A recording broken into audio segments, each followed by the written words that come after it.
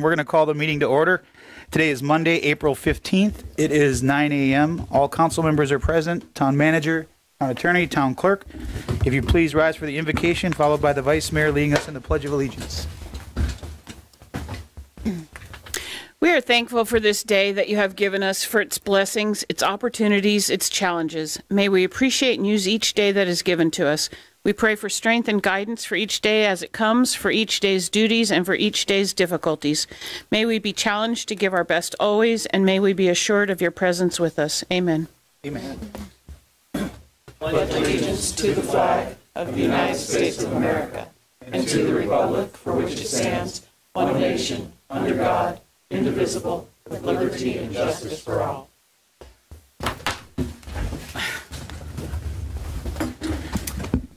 Thank you. Next, we have approval of the final agenda. Is there a motion to approve the final agenda? Mayor, I'd like to pull off the consent agenda B through G for further explanation, please. Further discussion. B for the rest of the entire. Okay. Everything but A. You got it. Anything else? Any other changes, amendments? Something else. Well, Mr. Mayor, just for the sake of uniformity, let's pull A as well, so just so we can draw attention to the event. Yeah. So much for consent. Try as we may. Maybe we just need to get that off the agenda completely. Yeah. Okay. With pulling a consent agenda in its entirety, is there a motion to approve the final agenda? So moved. It's got a motion by Councilor King. Second. Seconded by Councilor Safford. Any further discussion? All those in favor signify by saying aye. Aye. Opposed? Hearing none, the motion carries unanimously. Public comment, Madam Clerk. I have nobody Is there nobody anyone, signed up. anyone that'd like to speak in public comment? Yes, sir. If there's another public comment at the end of the meeting. Okay. Sure you don't want to say something? Oh, there's a long pause there. I don't- All right. Seeing no other public comment, we'll close public comment. Local achievements and recognitions. Councilor Safford? The Community Foundation did a fantastic job Saturday. We had a wonderful time, and it's great to see the community come back together. Thank you so much for all you guys did. It was a great event. Very good. Didn't saw you were sitting at the poker table. Were you the last man standing? Yeah, I won a lot, but I didn't win any prizes. How did you win all the prizes? I didn't win anything. I didn't gamble one penny. My You wife bought is the him. lucky one. Huh? You bought him. We had a lot of fun. It's a great event. It was. Councilor Woodson? I was sorry I had to miss all the festivities this weekend, but I'm just really, really happy that everything is moving forward and things are happening again on the island, and I'm excited for that. Very nice. Vice Mayor Holt? I just want to recognize Chris King this morning. She is so, and many people like Chris King, who I see on the beach, who are so faithful every morning to walk along the beach and pick up trash. Anything they see, anything they can stumble across, they pick it up and they dispose of it properly. It really makes the beach special. And it's not just Chris, although she's very faithful. I see other people do that as well with their public bag or their yellow bucket or whatever they happen to have with them. They pick up that trash and just makes a difference. So I just wanted to recognize those folks as well. Chris also serves as the vice chair of the Anchorage Advisory Committee. That's all I've got this morning. Very nice. Councilor King? I'd like to recognize Chris, too, but she's gone. She flew back to Des Moines today, but for a week of work, so she's not picking up anything, but in her heart she is. I just want to express, I had a couple meetings here on Wednesday, and as I was going home, it was so nice to be able to pull in on the way home off of Vistara Boulevard and fill up my vehicle with gasoline. And welcome back, 7-Eleven. Yes, very nice. And thank you, Vice Mayor, for all the assist in facilitating helping them get open. And that's it for me. All right. I echo what Councilor Safford said, that the Community Foundation event was very nice. I'm not sure who ended up with my $2,000 worth of funny money to play with, but it sounds like maybe it went to you, Scott, if you Probably. a donation, I guess. But it was a good event, and a little piece of advice for anyone that decides to leave early and give their tickets to someone else, put your name on it. The basket that my wife won, there was a disagreement between whose tickets they actually were because it involved chocolate and wine. So It's the important stuff. So just make sure if you're leaving early to put your initials on the ticket. So she's going to kill me for saying that, but love you, honey. And the other thing is I'd like to give a shout out to Mark Ashton back there. I saw him this weekend a couple times, once walking around the neighborhood, and then the other time, I don't know if it was your personal car or what, but I was driving by and I saw you opening up the back door and there was a bunch of PVC sitting in there, and you were at Times Square. It looked like you were fixing something on this weekend. So thank you for your extra above and beyond work ethic there. It was very much appreciated. If I can add, he was Yes, putting sir. in irrigation so the plants down there Is that what it was? stay alive. He looked very intent on what he was Yes. doing. We So had some good I didn't want to conversation. bother him, but We had some good conversations about that last week. So thank you, Mark. Very We do good. appreciate it. Is noticed. yep. With that, we'll close local achievements and recognitions. Advisory committee items and reports. Mayor, Yes. there's an item under local achievements from Friends Oh, of I'm sorry, Roundhouse. Friends of the Mount House. I went right by it. Sorry. I don't know how I missed it with that big old check. So, Yeah. we ready to do this. Here? Maybe we should be, maybe we'll do the photo up and then we'll. There you go. This is, Rena is accepting on behalf of the Mountain House. We'll hold it this way so everyone- Wow. All right, so you see this lovely. Yeah, you need to go on the mic. Yep. We have a very lovely unrounded number of $20,814. And we came to this sum because in recognition of kind of the financial situation we've all been in post-Ian, the Friends of the Mound House asked Adam what he could use in order to really move forward and get the Mound House truly, truly back in business. And we asked him to present what his needs were. And we said, tell us what your base needs are, and then tell us your dream big number. And his dream big number came to $20,814. So we decided unanimously as a board to give him that amount of money because the whole business of the Friends of the Mound House is to raise money to give to the Mound House. So, ta-da. Very nice. That's Ellen, fantastic. could you introduce yourself and everybody you're with? And also, could you let people, a lot of people watch this, could you let people know about the Friends of the Mound House and how they can support it? Thank you very much for that, Jim. So my name is Ellen Vaughn, and I'm the president of Friends of the Mound House. I'm Nancy Smith. I'm the treasurer. I'm Rena. I'm part of Mom House. What's your title? My title is Museum Development Coordinator. Museum Development Coordinator. So that means that Karina makes everything run. But Ellen, if folks want to donate to the Friends of the Mound House, how do they do that? So the Friends of the Mound House is actually a membership organization, and we encourage people who like the Mound House to consider becoming a friend of the Mound House. And to become a friend of the Mound House, the increase from becoming a member of the Mound House, which gives you access to the facilities and lots of benefits, it's another $10. And we hold events throughout the year. Our primary one that we held in March, in spite of some very inclement weather, was the primary source for this sum of money that we are now turning around and giving to the Mound House. But we hold events. We host a lecture series, a monthly lecture series that's typically on the first Tuesday of the month, but sometimes if you have a speaker that's quite extraordinary, you'll do it on another Tuesday of the month. So you just have to watch the calendar. And do you have a website? We use the Mound House website because when the Friends of the Mound House became it's a complicated story. So we are twinned with the Mound House, so we do not have our own identity. We are the Friends of the Mound House intentionally because we are here to support the Mound House. Very good. Thank you. Jeff Hauge wants to accept this on behalf of the town. Okay. He just thought of that. Why don't you come up here? Come up here. I don't want to give myself credit. I know, but no, come up here, Ellen, you guys. come up here. With the council in the background. Step up. We'll stand behind you. How about that? Yeah.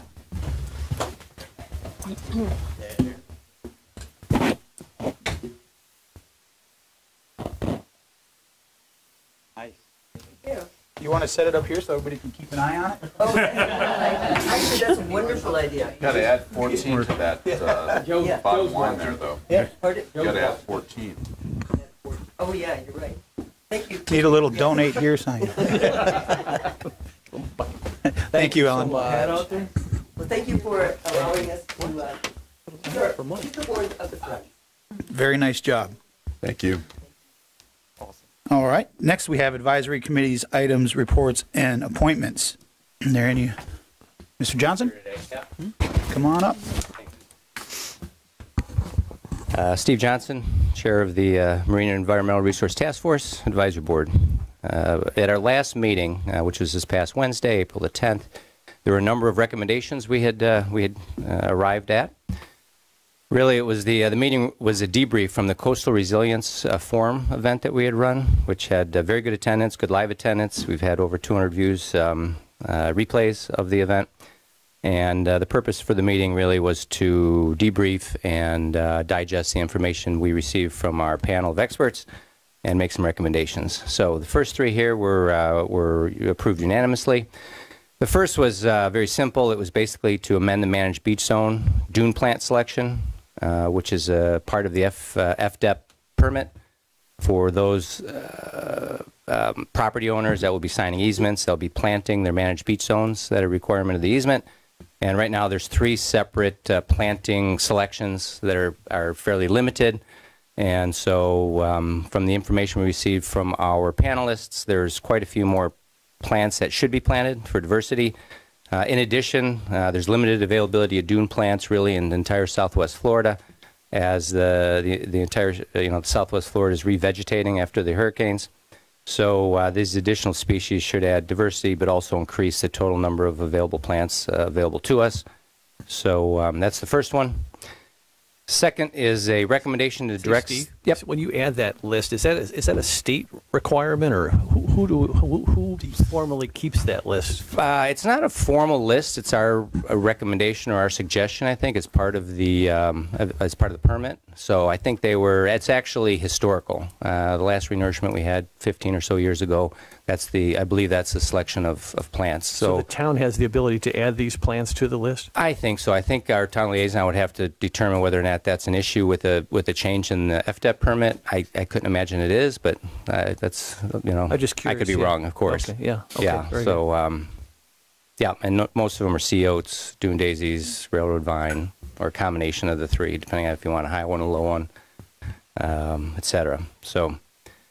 And the second was a recommendation to direct staff to determine if the newly released Resilient Lee Plan, which I think you may be familiar with, will actually address the needs of Fort Myers Beach, and if not, to pursue a vulnerability assessment and the procedural pathway to apply for state funding to improve coastal resilience.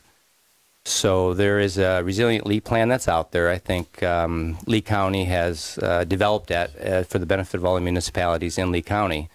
Our understanding is that it's a very general report. Most of it's about compound flooding, so fresh water, rain, as well as if the surf was to come up, let's say in a storm.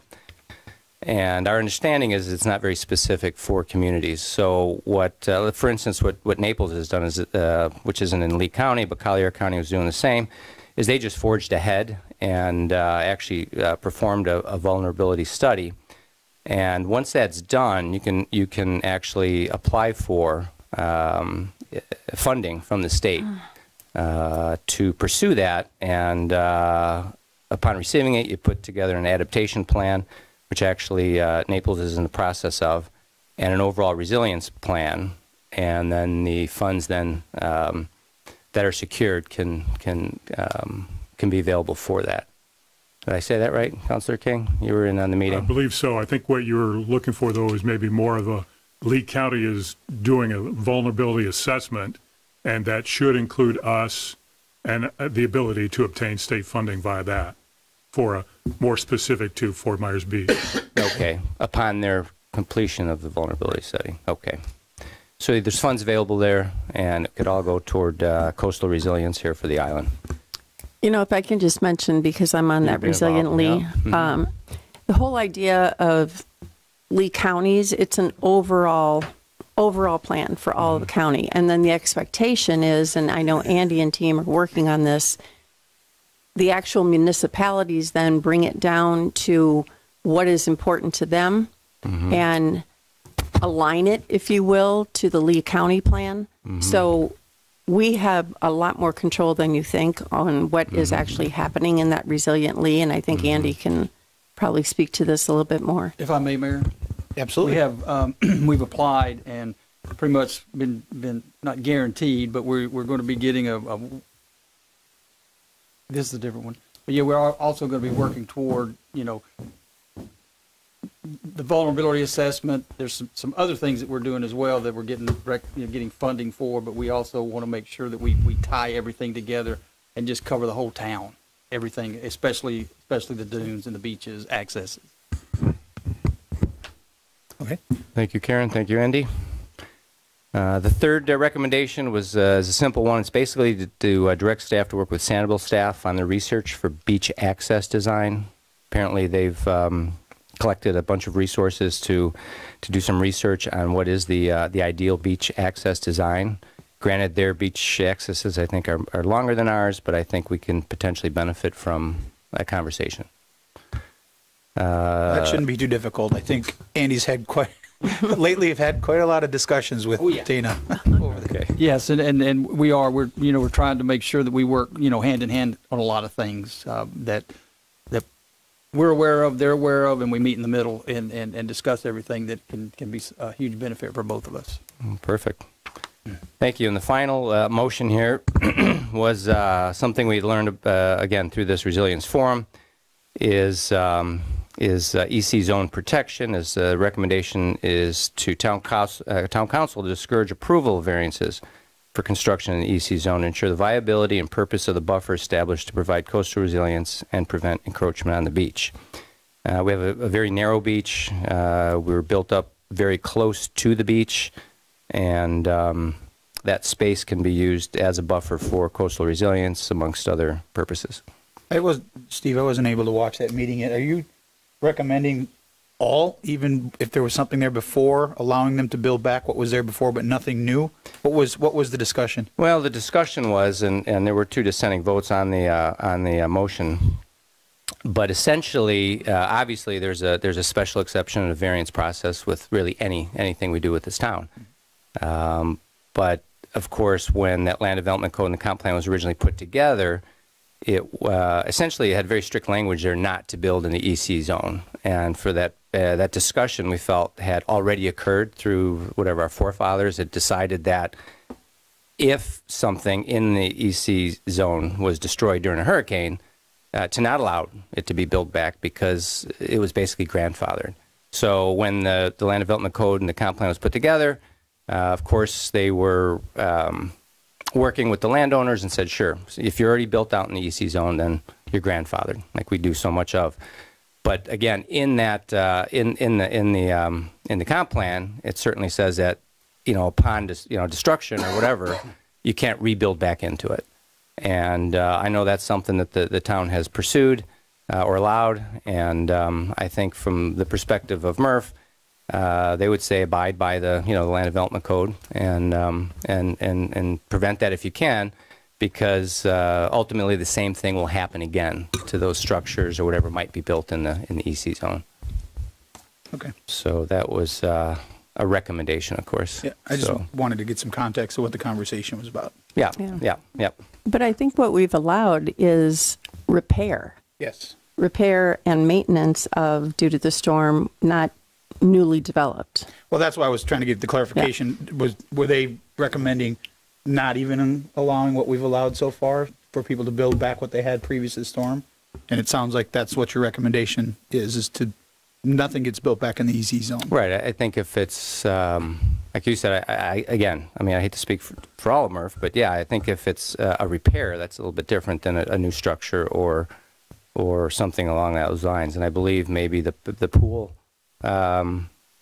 decision, I think you might be referring to, I think that was basically if it could be repaired, it can stay. If it had to be completely rebuilt, it couldn't. I can't recall if that's exactly what it was. But yeah. Yep. But yeah, I think that's where it's at. Okay. Any other questions? Nope. Any other questions for Steve? Thank you, Town Council. Thank you. Thank you. Next, we have approval of the minutes. We had the Town Council meeting from April 1st, the Management and Planning session from April 4th, and the Town Council special meeting from April 4th. Is there a motion to approve the minutes? So moved. A motion by Councilor King. Second. Second by Councilor Woodson. Any further discussion? All those in favor signify by saying aye. Aye. Opposed? Hearing none, the Minutes are approved. Next is a consent agenda. The first item, special event for the July bridge closure. Vice Mayor? Yeah, I'm certainly not opposing this. I think it would be helpful. Is Jeff the contact person on that? Yes. Jeff, would you just come up and just sell this a little bit and encourage people to not only attend, but if they want to participate, how does one go about participating? So Jeff Hauge, Cultural Parks and Rec Director. We're already starting the planning for 4th of July. We're going to have both the parade and the fireworks, which is exciting. Again, I think we had a lot of success with not only the last parade we did, but the fireworks we had for New Year's. So right now we're just in the permitting stage. Right now we have to get approval from the council to close the bridge before we can do the permit, especially for the parade and the fireworks. So there'll be two separate ones. We will have stuff out for the parade very soon. We're going to be working a lot with I think Beach Talk Radio as well to put that on and get that promoted. So more information to come on the parade, but we will be having it, and it should be a spectacular event. And the same company that did the New Year's fireworks is going to do this one. So I think if you saw the New Year's ones, everyone should have been pretty happy with that. I think the 4th of July, you don't have to stay up as late, correct? No, 9 p.m. is when we're going to light off the fireworks. That's pretty typical. Yes, we do not have to stay up till midnight. Oh my God, really? Well, and that's with a little bit of an asterisk. I mean, we might have to stay up a little later if it rains or something. It'll be delayed. But the schedule is 9 p.m. For the fireworks, which really coordinates with a lot of the other communities around the area. They do it all at 9, and it's kind of neat to see them all along the beach going off all at once. And Jeff, I know you don't have the details yet, but just general guidance for folks who may want, or companies who may want to put something, some kind of a float or a display, or whatever they want to do for the parade. What's the general guidance? We'll be sending out applications, or I'd say in the next probably month and a half, we'll have that all set up with the fees and that. But yeah, it's a simple application, and if you were in the last one, it was a good time. It was a great time. So yeah. Thank you very much. I challenge anyone to beat the Crew of Sloth this year. Yeah, we encourage a lot of floats. I think it makes for even a better time, and we'll go back to our probably our normal route down Crescent. So I think to Councilor Safford's point, the Crew of Sloth has usually always put a pretty good float in. I would suggest going back and getting a couple of those pictures, not just of the Crew of Sloth, but get it out there just to get the juices flowing, if you will, because friendly competition is always fun. Yeah. But expect to be let down. Yeah. Crew of Sloth is coming. If I may add, when it's a level playing field, it's fun. We'll just leave it there. Yeah. Okay. Chili cook-off.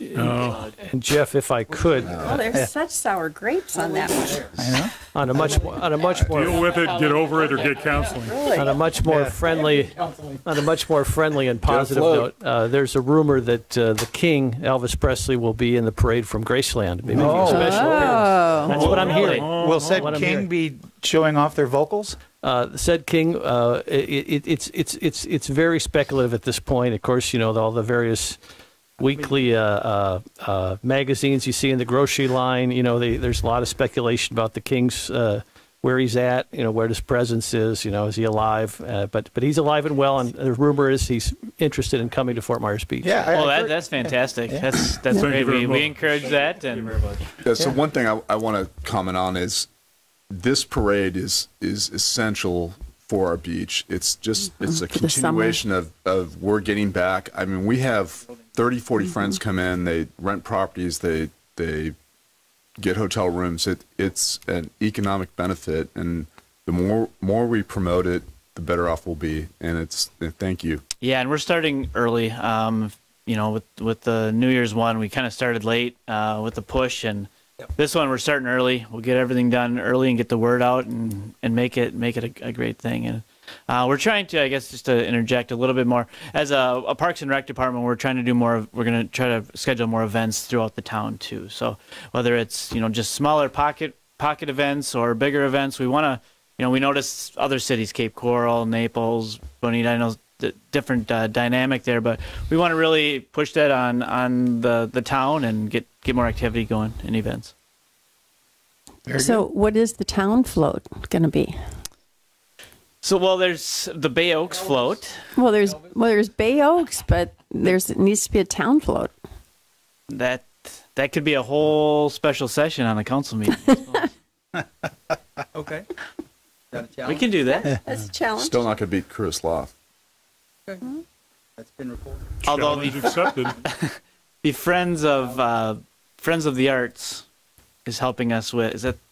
Yep, Friends of the Arts is helping Bay Oaks out with their float this year. They're going to donate some time and money and make it really great. It's going to be more of a project for the kids. Yeah. We're in Very preliminary talks about that. Karen's definitely spearheading that one up a little bit. And, yeah, so I'm on the board for Friends of the Arts, and it's one of those things that we have it's been so dormant for so long, and we're trying to get back in the swing of things. And the whole idea of Friends of the Arts is to support any kind of art and culture, whether it be music or art or dance or whatever. And so we wanted to provide some scholarships for Beach Kids Elementary and get them involved, and thought the best way to do it would be through their after-school programs to help design the float, have the older kids take some leadership positions with the younger kids.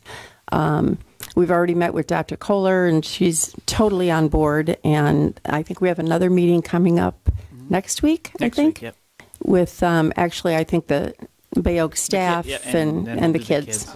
Yeah, we're trying to make it a kind of a fun leadership thing for our older ones, like Karen said, so they can take some ownership, have some say in what their programming is and what their float's going to be. Yeah. Very nice. It's going to be fun. They'll beat the Cruise Sloth, I'm telling you right now. They're kids. The ideas They're thrown kids. around. Whoa. Wow. Okay. Well, They're Smack kids. Talk City. I'm going to scoot to the right a little bit. Mr. Mayor, I'll move approval of consent agenda item A, special event 4th of July bridge closure. I will second. Any further discussion? All those in favor signify by saying aye. Aye. Aye. Opposed? Hearing none, that motion carries unanimously. Next is item B, STA number 12, Access Engineering. John? Just asking for further discussion about what this is. Yeah, I don't know if Sarah feels like or wants to get up, but I'll try to do a decent job of this. Obviously, we value our relationship and our professional partnership with Access. This is we know that we're doing more and more and more, as is evidenced by the town rebuilding, and so we're asking more and more of Access. And while we are still trying to get some in-house planners and things like that, and we both know that it's difficult to hire people, we need to pass this to keep them engaged. And there's so many things that they're doing with the comp plan and other things that you ask them to do. So it's just this is a restricted fund, and it comes out of a fund that can only be spent for these type of things. So Sarah, I don't know if you have something.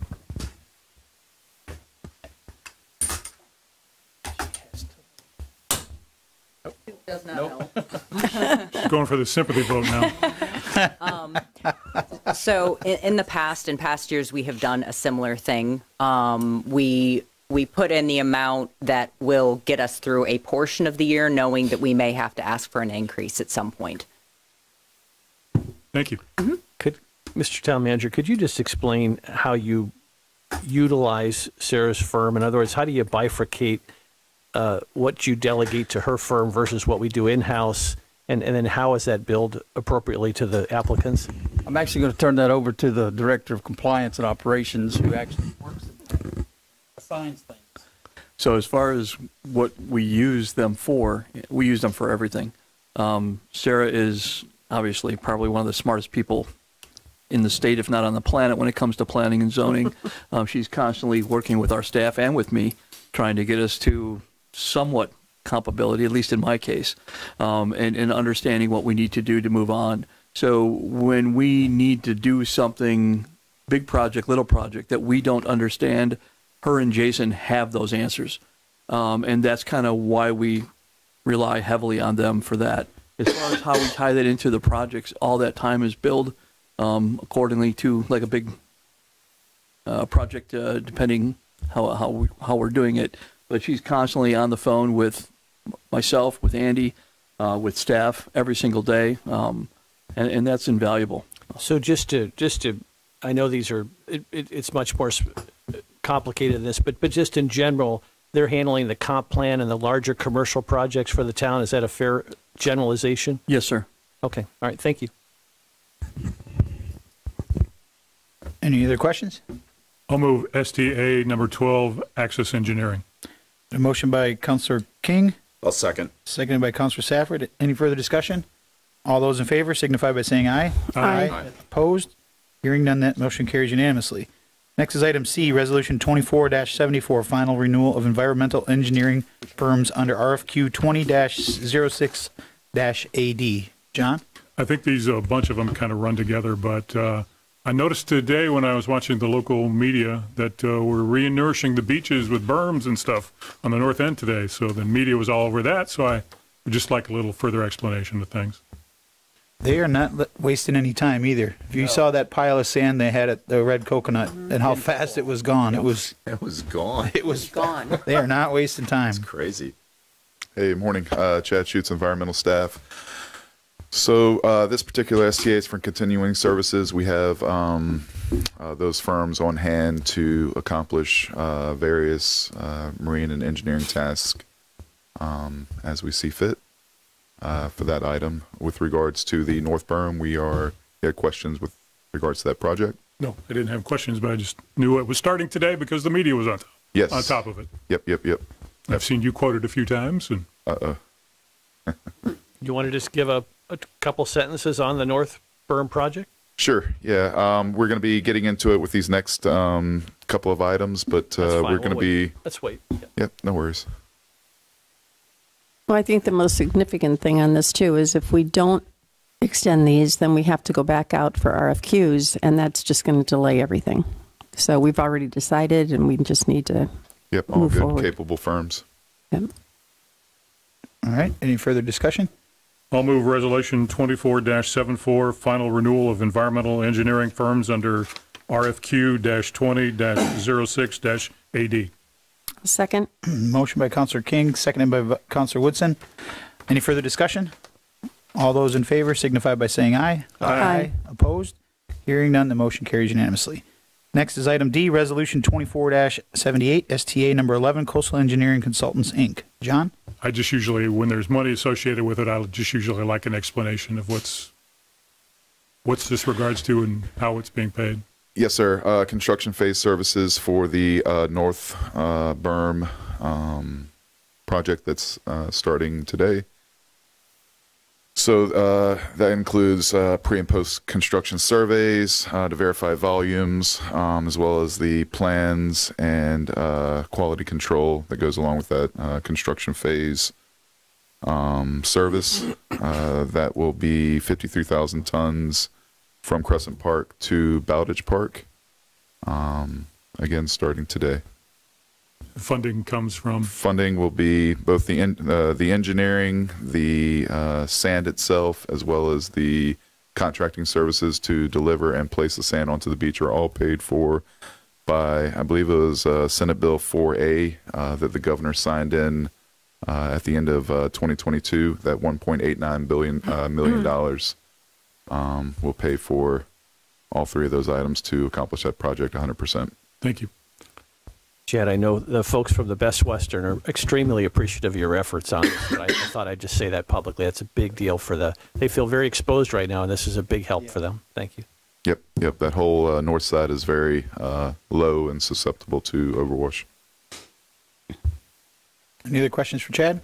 Mayor, I'll move Resolution 24-78, STA number 11, Coastal Engineering Consultants Incorporated. Second. Motion by Councilor King, seconded by Councilor Woodson. Any further discussion? All those in favor signify by saying aye. Aye. Opposed? Hearing none, that motion carries unanimously. Item E, Resolution 24-77, Sole Source Steward Mine Materials. John? Again, for what we're doing and how and who's paying for this. Yeah, so we're, this project was made possible by both the competitive bid that Earthtech Enterprises gave us, allowed us to stretch that $1.89 million, which would not have been enough to lay out that much berm prior. But once that competitive bid got in, that made the numbers work, as well as this directly purchasing this sand from Stewart Mine rather than having a markup by a contractor to buy it and then mark it up and give it to us. So That's great. this And that's is some just high quality sand too. yes, sir. It's it matches our color requirements as well as the grain size for FDEP. So Where's the mine? It's in Immokalee, Collier County, straight out east.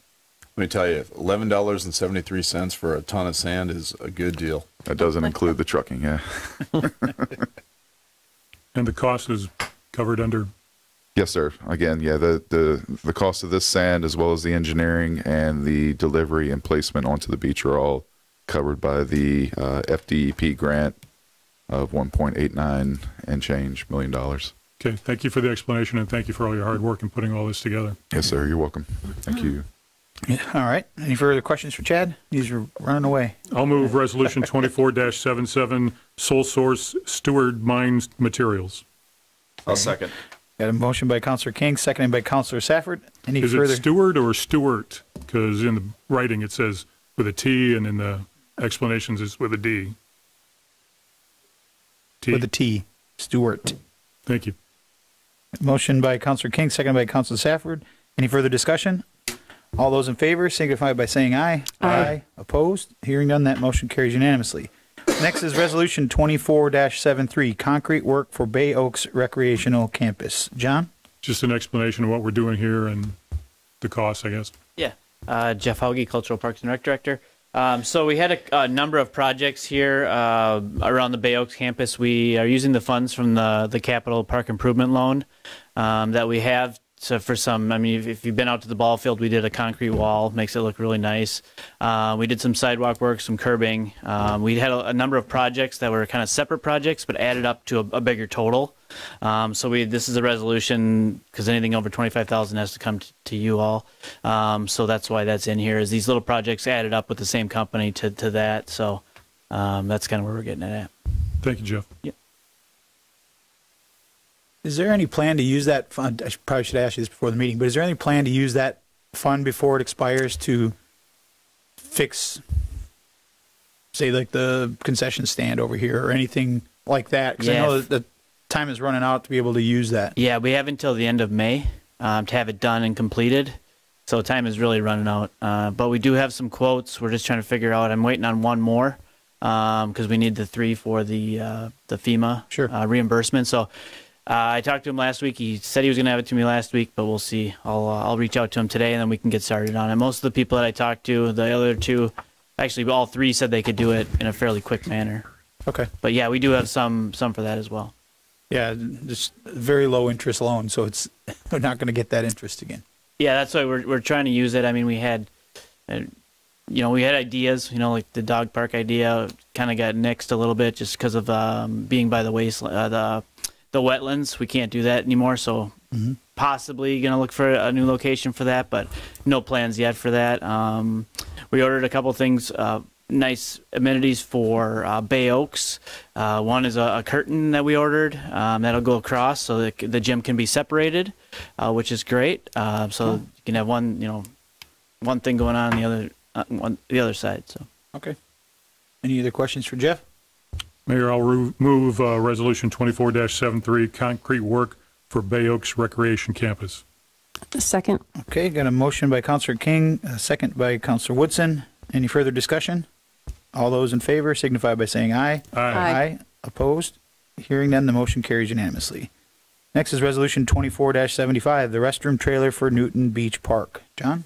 Just an explanation of this and the cost and how it's being paid. Yeah, absolutely. So we've been talking a lot about Newton Beach Park and putting it back, at least, a portion of it for a restroom, some parking, and a beach access going to the beach. So we're still going forward with those plans.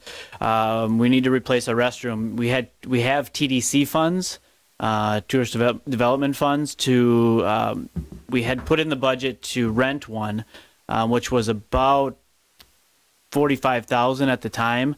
Now that we went back and got new quotes, of course, everything is more expensive. It was more like $55,000 or $60,000 to just rent it for the year. So we asked TDC if it was okay if we allocated some of the staff funding costs that were supposed to be associated for Newton Beach Park to put towards buying one along with that rental. cost that we had already requested, and they approved that. So we're actually using the whole thing will be TDC funded to put it back, a restroom trailer. A great job on doing that. And do you have an estimated time when this will begin? Yeah, if we can get this passed and get it in fairly quick, they thought by Memorial Day we could get it shipped to us and hopefully get it plumbed in and put the electric to it. So your plan is to hard plumb it just like the Palm Avenue one? It'll be exactly the same exact trailer. Okay. Thanks, sir. Any other questions for Jeff? Mayor, I'll move resolution 24-75, restroom trailer for Newton Beach Park. Second. A motion by Councilor King, seconded by Vice Mayor Adderholt. Any further discussion? All those in favor signify by saying aye. Aye. Aye. Opposed? Hearing none, that motion carries unanimously. Next are the public hearings. Do we need to swear anybody in? No. No? Okay. Let me go to the first one. The first is the first reading and public hearing on ordinance entitled An Ordinance of the Town of Fort Myers Beach, Florida, amending Chapter 34, Article 3, Division 5, Sections 34-675, building size to 1, change building height from 2 stories to 3 stories for properties that front on Times Square and Bayfront pedestrian plazas, the north side of First Street, the south side of Estero Boulevard between Old San Carlos Boulevard and the main pedestrian crossing, and 2, change building height from 2 stories to 3 stories for properties that front on Lagoon Street, Crescent Street, 1st, 2nd, 3rd, and 5th Street, east of the Sky Bridge only, providing for severability, codification, scrivener's errors, conflicts of law, and effective date. We'll now open the public hearing. Sarah? Good morning. Sarah Probst with Community Development. The ordinance language that is before you corrects a code issue that has been noted in the code before, but prior to Hurricane Ian, there were no vacant lots in that area, so the code was sort of on the back burner. Since Ian, these properties are trying to determine what development potential they have, and this code change is necessary to resolve that issue. The code currently allows buildings to be 30 feet above base flood elevation, but limits the number of stories to a single story above flood elevation. The proposed change would allow the building to be a total of 2 stories above base flood elevation and 30 feet. This code glitch applies to several parts of the downtown zoning district, Times Square and Bayfront Pedestrian Plaza, north side of First Street, south side of Estero Boulevard between Old San Carlos Boulevard and the main pedestrian crossing, Carolina Avenue, Lagoon Street, Crescent Street, 1st, 2nd, 3rd, and 5th east of the Sky Bridge only, north side of Estero Boulevard, west of Old San Carlos Boulevard, and east of Crescent Street, Primo Drive, Palermo Circle, Miramar Street, north of Estero, Ohio Avenue, and Virginia Avenue. At the LPA hearing on April 6th, the LPA unanimously recommended approval of the request with 1 member absent. Staff asks that Town Council provide any feedback and schedule a second hearing. All right. Questions for Sarah? Councilor King? None at this time. Vice Mayor Adderholt? Sarah, I watched the LPA hearing, and this appears to be, and I don't want to mischaracterize it, but this appears to, in essence, be a technical correction. Is that a fair characterization? I would say so. I think that at the time the code was originally written, the flood code was not the way it is now. The way it is now, it only allows 1 story, which is not functionally worthwhile in that part of the town. So yeah, this makes those streets the same as every other part of the island. Every other part of the island is allowed to have 2 stories above flood. Right. Thank you. Mm-hmm. Councilor Woodson? No, I just think to note too that you're not increasing the height; it's still staying at 30 feet, but you're just increasing how that's laid out. Yep. Councilor Safford? I'm good. Thank you.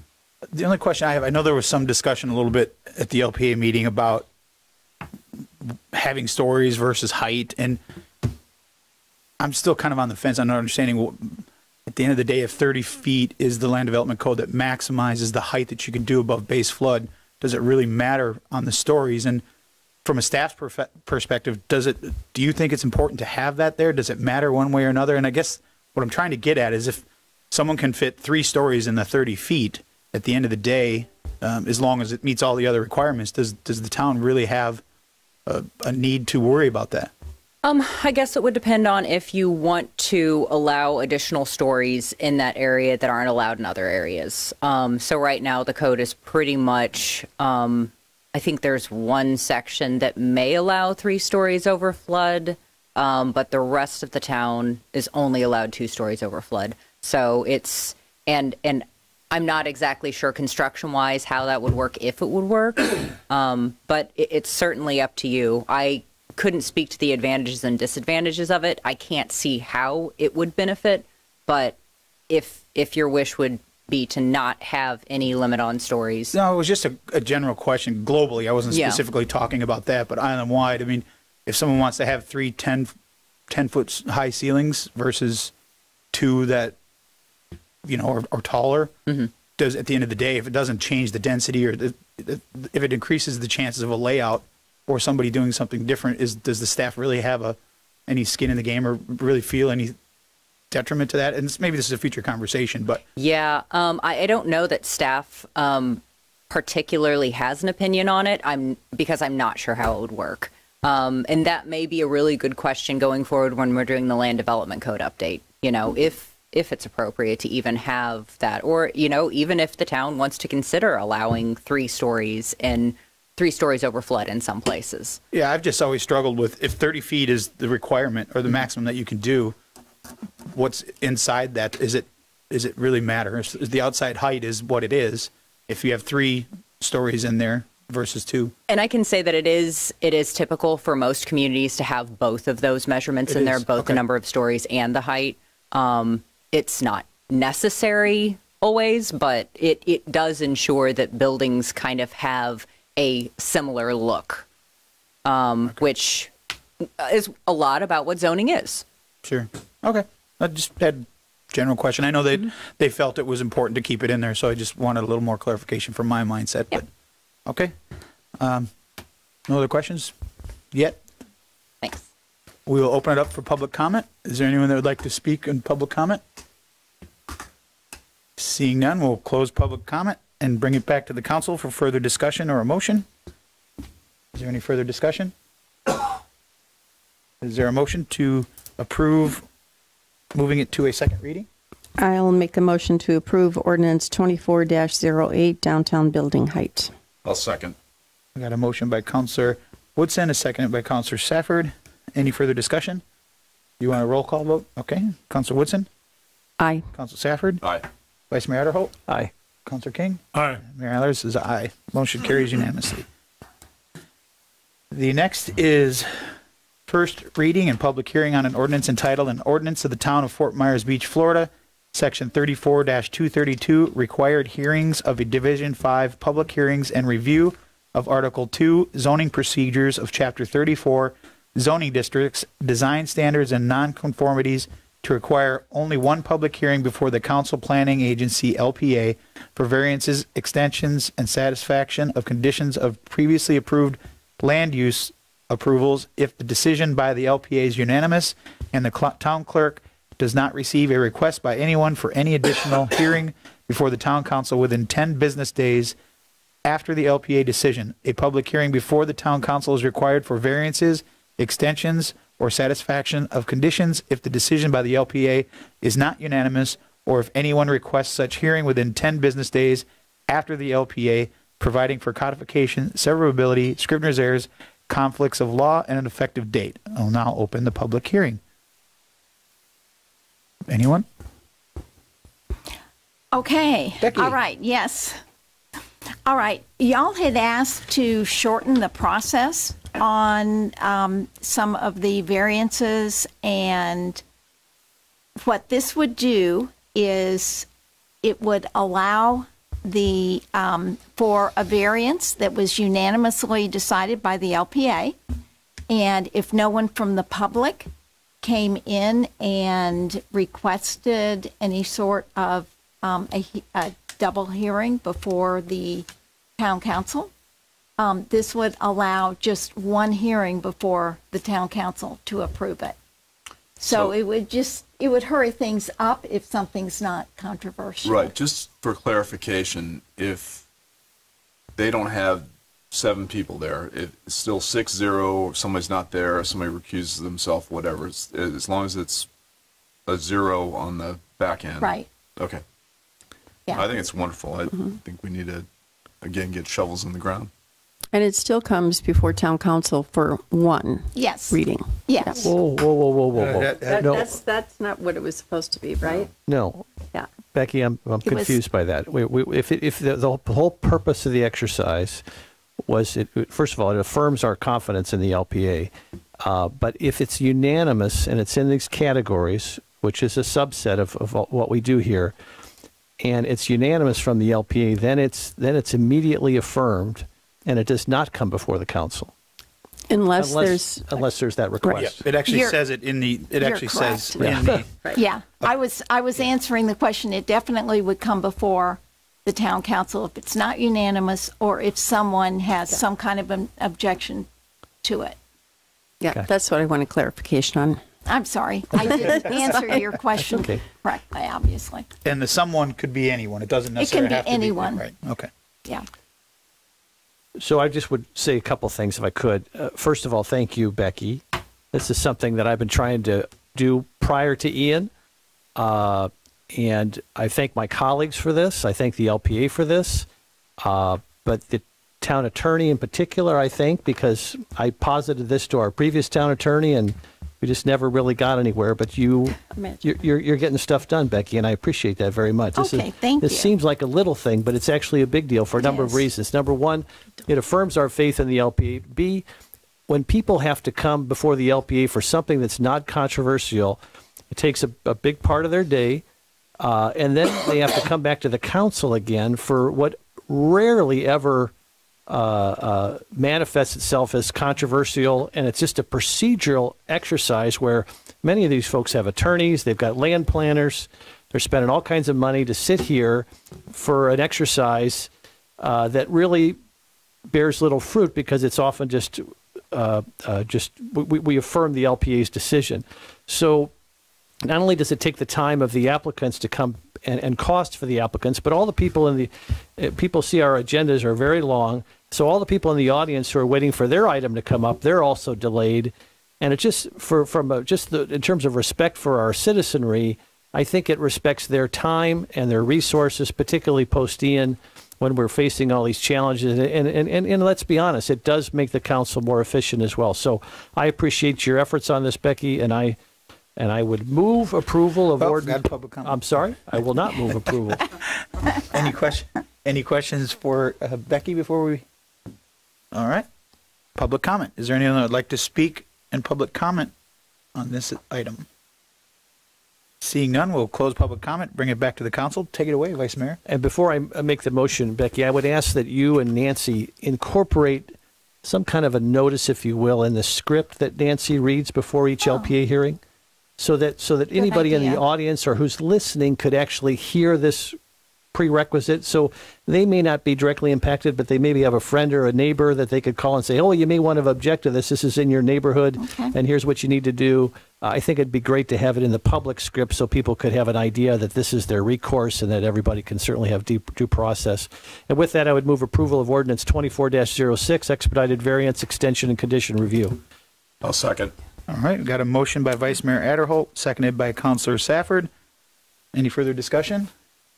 Vice Mayor Adderholt, how do you vote? Aye.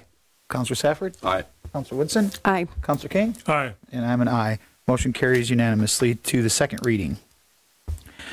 Next is ordinance, first reading and public hearing of an ordinance entitled An Ordinance of the Town of Fort Myers Beach, Florida, amending and restarting Ordinance 23-05 to permit temporary uses in certain zoning districts in response to and as part of the town's recovery efforts following a natural disaster or other emergency situation.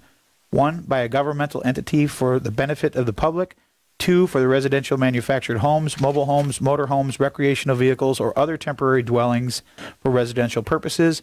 And 3, for movable commercial structures for the delivery and sale of goods and services to the public, providing for conflict of law, scrivener's errors, severability, and providing for an effective date. We'll now open the first public hearing. Becky? Okay. All right. This is an ordinance which would, we have a current ordinance relating to temporary placement permits, but this is to clarify the intent of the previous one, and this includes temporary commercial uses.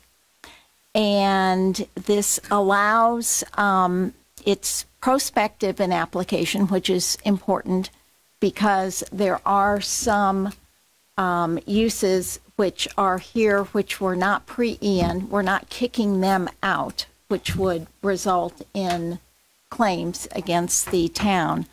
But this would allow going forward. I know that there were some questions as to whether there could be temporary commercial structures here under the existing provisions.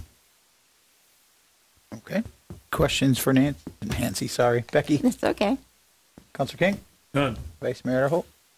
Well, I appreciate that explanation, Becky, but if you were walking into a coffee shop this morning and somebody said, "What are you doing? What are you working on today at the council?" Could you explain this in a little bit, maybe use an example so people can understand exactly what the impact of this would be? Okay. All right. Under the existing provision that we have right now, it talks about governmental and residential. And it, from, I wasn't here, but immediately after Ian, there was the understanding it would also include commercial, because people whose commercial businesses were wiped out by Ian, they wanted to come back in using some kind of a portable structure or whatever that they could operate, so that they, could, while they were planning on rebuilding the brick and mortar, they would have a source of income going forward. The wording of what we have on the books right now talks about governmental and it talks about residential. I don't know why it didn't have commercial in there, but it was always construed to be that. And I know that the town particularly wants going forward to allow businesses that had a presence here to be able to have a temporary presence while they're rebuilding. And so that's Becky, what you're doing in essence, if I could just characterize it, you're just codifying the original intent of the council, yes, which was not Thank properly you. Codified when it was produced by the Yes. prior attorney. That's accurate. All right, thank you. Councilor Woodson? So just for further clarification, if there was a business, let's just say a retail place, and they wanted to take their spot and put a food truck on it, that would not be the same business that they had prior to the storm.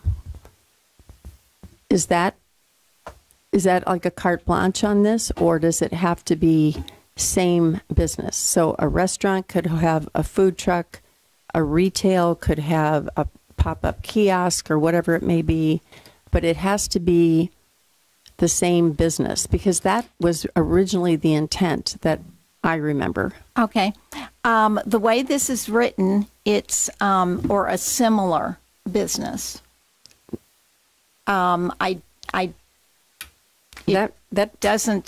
That to me wasn't the intent. And the other questions that I'm getting is, okay, if I had a rental property and it was destroyed and I want to put up a RV trailer, whatever, and rent it as a short-term rental, because that was my business on that property before. And I don't think we've addressed that either. Okay. I believe on the residential, it very specifically, what we have right now says you can't use it for a short-term rental. I think to expand on what you're asking, in our code, does it say that if you have, if I'm not mistaken, 3 units or more, that are used in it is considered commercial, even though on LIPA it may say it's residential, but according to our code, it's considered commercial. That's So you're not. saying no. No. It's just considered multifamily at that point. It may have to meet the commercial building codes, but by zoning, it's still residential. Okay, that's the difference. Is Yep. the building codes would be Yeah. considered commercial, but not the zoning. That's correct. Okay. And to speak to your question regarding similar uses, when we were drafting this new one, it was decided there are some businesses who are not interested in coming back, and that property was previously a restaurant, and they're allowed to put another restaurant there, another temporary restaurant, or, you know, a retail store. Maybe they can't do it. But if somebody else wants to come in with a similar business, so the idea is to keep the same uses there. We're hoping that the same businesses come back, but in the instance they don't, we don't want the property owner to be out and say, well, I don't have that business anymore, so nothing can go there. So that was the intent of that. So, okay, using that idea, so if it was a retail business, an apparel shop or whatever, and they're not going to come back, they then could or could not put a food truck there. No, they would have to put a similar business. Okay. So it'd have to be sort of a similar category business. It is going to be difficult for staff in some instances to determine what was previously there, especially if there was like a strip center and we're not really sure of what all the uses were in there. It might be difficult for staff to determine that, but the intent is that if there was a restaurant can go back. If it was retail can go back. Okay, so I mean, I really believe if staff can't determine, because I understand that we have new people and that type of thing, that there should be some check and balance as to what was there before, asking the question, going online, doing. And what I'm trying to get at is to protect our businesses that were here and not face competition as they're trying to build back too. Yes, no, and we're certainly going to do everything that we can to determine what was there they should have applied for use permits, so we should have a record of that, but in some instances it's kind of hard to tell what was in certain places. But we are going to do our best to understand what was there using Google Maps, using a variety of sources, just letting you know that it's not always perfectly clear. For example, the goods. They had multiple things going on inside that business. If you didn't go into that business, you wouldn't have known. For instance, I've been here a long time. I've never been into the goods. So if somebody said there was ice cream there, I would have been like, really? I wouldn't have known that. So just saying that we're going to do our best to understand what that business was, and we'll ask a lot of questions, but that is a hurdle that we'll have to work with. To your point, Council, we're also implementing what we're calling administrative review. So everything that comes in, we have, for lack of a better word, a little get together and discuss this, so this does not happen. To Sarah's point, using everything at our availability to determine what was there and if it does meet the use category. So what about the businesses or the food trucks that have already been allowed that probably shouldn't be there? Again, it's more than just food truck. I mean, there's all kinds of businesses being used on land that wasn't what it was used for there before. So my bigger question is, are we setting ourselves up for litigation by doing this because of our favorite Senate Bill 250? We're changing the rules now again, and we're making it more restrictive than what was there originally. Because I can tell you, if I was a person that owned a piece of commercial property and I'm seeing this, I would be extremely upset, because other people have it now on the island that didn't have things in that location and doing a different use than what was before, and now you're telling me that I can't do it. Could I make an argument that you're restricting my ability to operate my commercial business how I see fit? The existing provisions that we have right now don't address commercial at all. So this is actually, I could make an argument in court. I think, you never know how a court case will come out. Yeah. But when what we have right now talks about residential and governmental, doesn't address commercial. the fact that I'm not sure who drafted that. I assume it was the former attorney, but he apparently did not draft it in accordance with the council's request. But in fact, what he drafted didn't address commercial. So we're making it actually more liberal. Oh, okay. So, I mean, that would be my position in court. You know, there's an argument on the other side, you know, that in fact the town did allow certain things, but that could be scratched up to human error. Sorry, I didn't mean to jump in on you. That's fine. On your No, I'm very sensitive to SB 250. I don't try to get, obviously, I don't try to get the town in trouble because I have no desire to defend stuff. But when this is what you want to do, and this is, I've got a good legal argument, you know, hey, if somebody sues, they sue and we defend. So. Anything else, Councilor Wizard? Nope. Councilor Safford? Nope. The only couple things I had were, one I've already stated, and you answered that, but the other one was, didn't we talk a little bit about there's got to be an end to this at some point? And what made me think about it is there's a property on the island that I know has submitted a CPD or development to do something that is extremely outrageous, and I'll be shocked when it actually comes through. But based on our discussion, would that then eliminate them from having to do anything with their structure that is totally dilapidated and not being touched? We'll get to that later. And it's sitting there, but now because they've put an application to do something, does that give them the right to let that thing sit there forever based on what we have in front of us today? Or are we not putting anything in place to, I mean, we can't let something temporary. It's a different issue. But specifically to this, we had talked about putting an end date to it, the temporary use, unless you had put in an application to build a new building, to do it.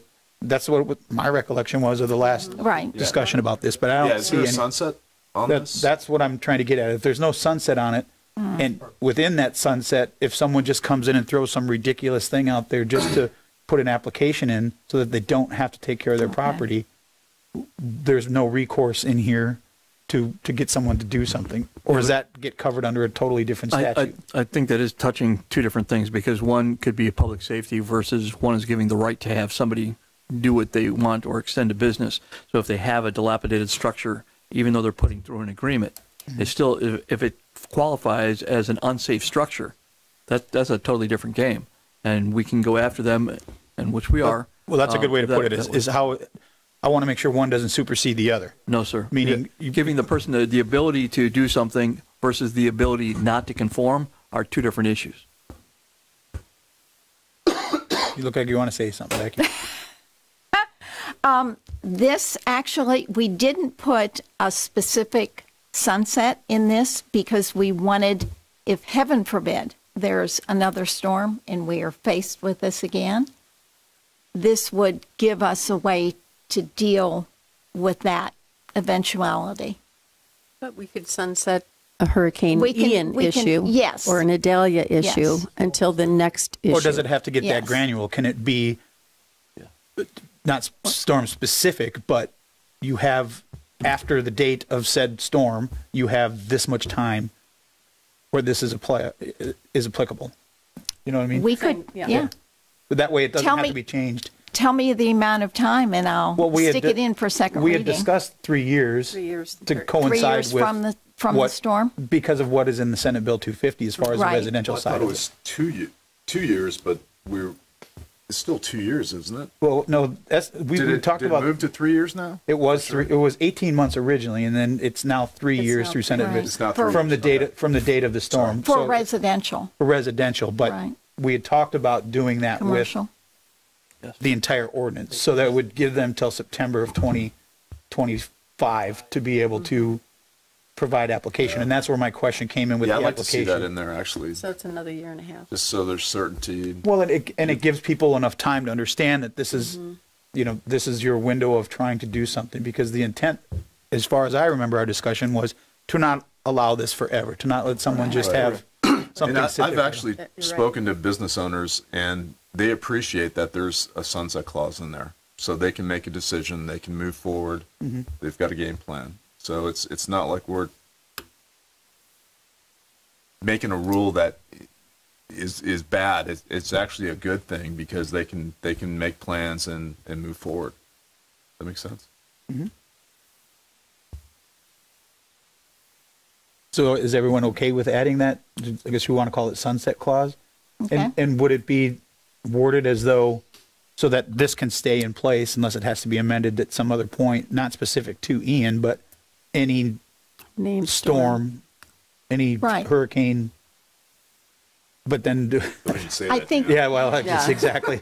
And I don't want to bring bad thoughts. I Yeah. just want to make sure that that we don't have to go through this all over again, so that we have something Right. in place that people know going into it or coming out of it, unfortunately, where they stand as far as getting back on their feet. and I think it probably would need to have a provision that talks about a resolution kind of re-upping it. Well, could we say, instead of giving a sunset date, to coincide with state statute? Because if Senate Bill 250 were to get extended, we would have to then change this to meet the state statute, wouldn't we? Yes. So maybe the wording is to Okay. coincide with the state, whatever the state. That way, if something changes, we don't have to do this all over again.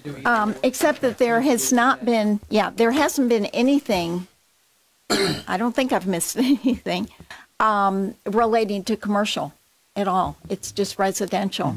So do you want the commercial to tag along with the residential? Because that might not be a great idea. Because who knows what they're going to do with residential. Yeah, SB 250 is just strictly Yeah, I residential. understand, but you're talking about, when you say tag along, you mean the Yeah. sunset date, or? In other words, if for whatever reason they extend it yet another 2 years for a total of 5 years, I don't think you want to do that with the commercial. Okay, so could you do it separate? You could do Yeah. residential as to coincide with state statute. Commercial is up to 3 years after the date of named storm, something along those lines? Yeah. That sound about right? I agree with that.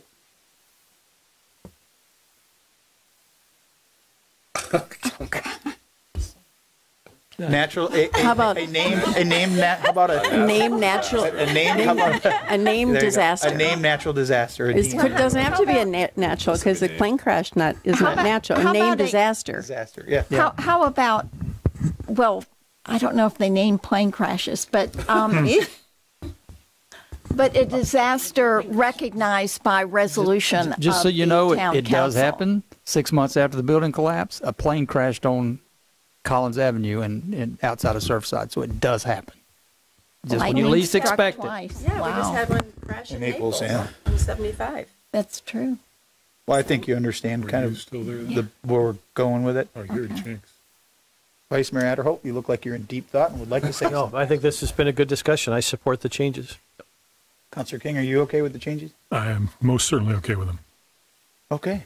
You got what Okay. you need? Yes. Okay. Then The discussion got a little dark there for a while, but We have to make a motion still. Well, we got to do public comment. Oh. I'll open it up for public comment. Would anyone like to add their 2 cents into the discussion? Come on up. It's only related to this item, just so.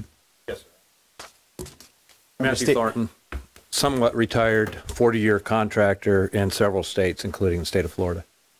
A couple of things that I'd like to say about this resolution, and something that you might want to put in there. Looking at it from the standpoint of a contractor, you're looking at several different things. You start basically by putting the idea out there, working with engineers and working with architects.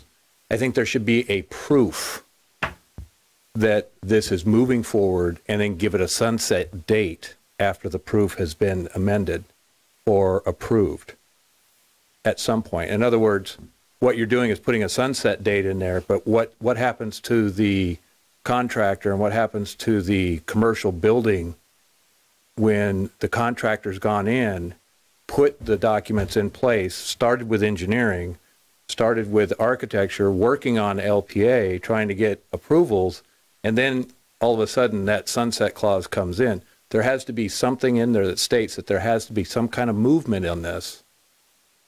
And if you don't, then what you're going to end up with is, you know, just putting it out there as a contractor. Engineering can take a year, year and a half. Sometimes, you know, if you've got to look for the three-eyed lizard toad or something, you know, that somebody put out there, or some bug, it might take way longer than that, because then you have to go back and you have to look at what's the environmental impact. So what my suggestion is, and I'm saying this for commercial, as a commercial contractor, you need to put verbiage in this so that they're putting something forward. They're not just getting 3 years as a lump time, because you're going to run out. That's not enough time. In other words, give them something so that they can move it forward. And if they need more time, it gives them that voice of more time. Does that make sense? Yeah, well, yeah, you got it? Okay. You're good. Anyone else like to speak in public comment? Oh, we got a public comment at the end. All right, we'll close the public comment, bring it back to address his issues. That's what I was talking about at the beginning. We had talked originally about having to move forward. The sunset was there to make sure that you're trying to move forward, to you putting in some sort of application. We understand it's going to take time.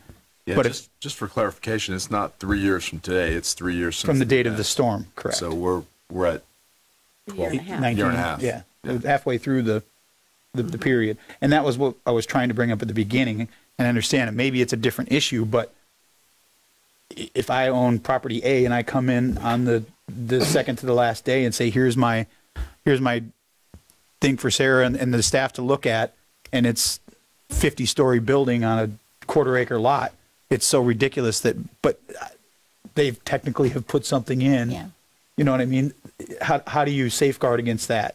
Because I think the intent for the discussion that I remember was we certainly want to encourage people to build back brick and mortar, but we don't want to give them something to just say, I'm not going to do anything and leave it sit here until it sells. So I'm just going to throw something in and pay the fee so that I'm technically no longer on the sunset list, you know?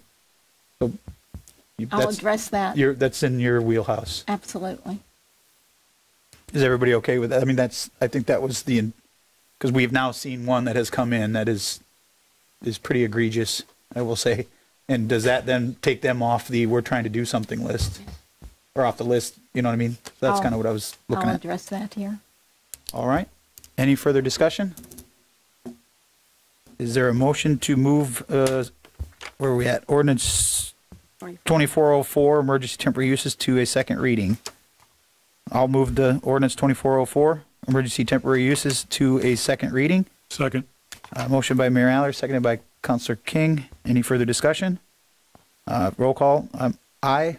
Councilor King? Aye. Vice Mayor Adderholt? Aye. Councilor Woodson? Aye. Councilor Safford? Aye. Motion carries unanimously.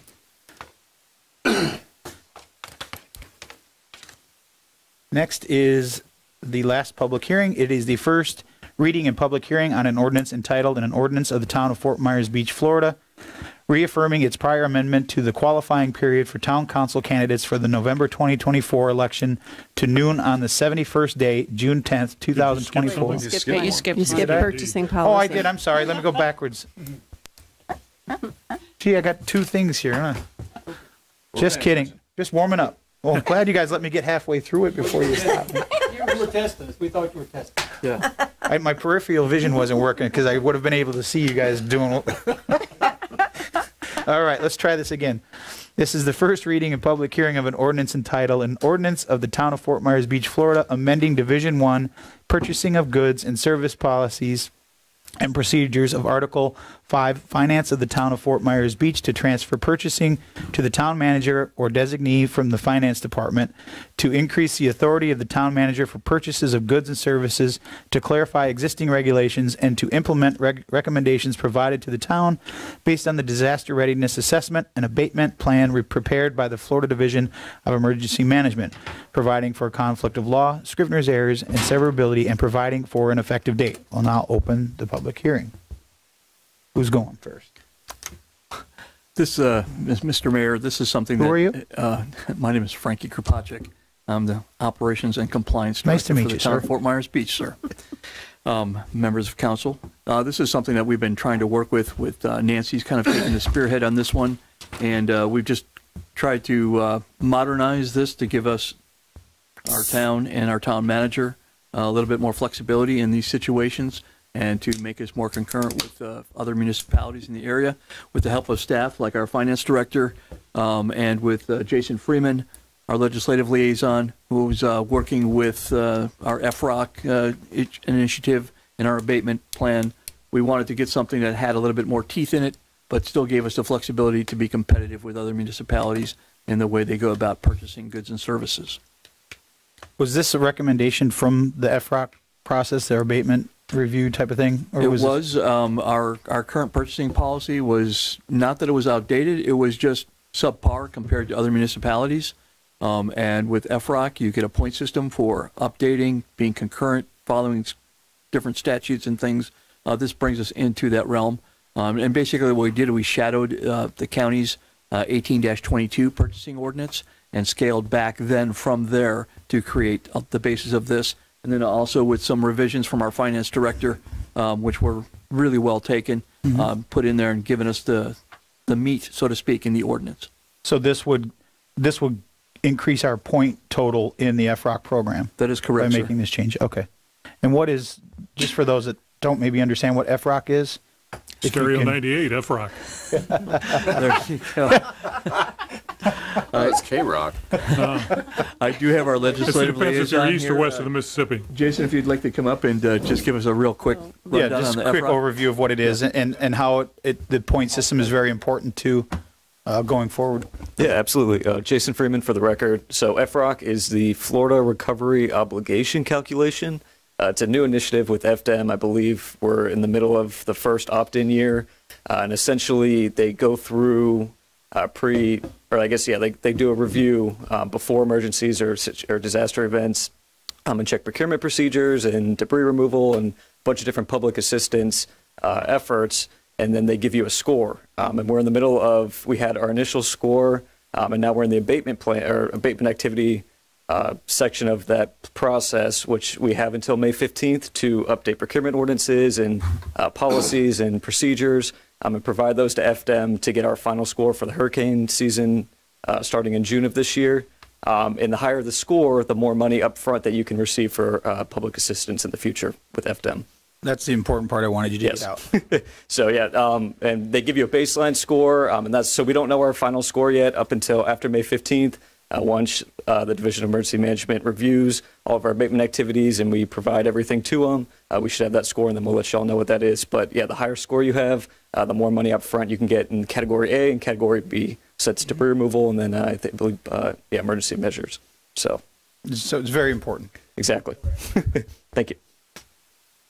Thanks, Ricky. And so basically, when this process is done, not only for the FROC, but also for the town moving forward, it gives the town manager a lot more flexibility due to the day-to-day operations that we need to do. Okay. Any other questions for Frank or? I would just, Frankie or Andy, I appreciate the process importance of this and affirming with other certifications and so forth and how we're evaluated. But what's the practical policy changes here?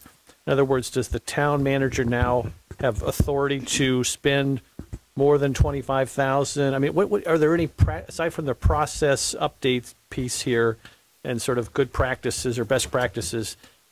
Are there any substantive changes that a vendor should know about or that we should know about in terms of how we empower our town manager? So yes, to your question, Mr. Vice Mayor. Moving forward, this would allow a better or a larger spending limit initially to the town manager. Based on where he's at right now, I believe we're bumping it up considerably.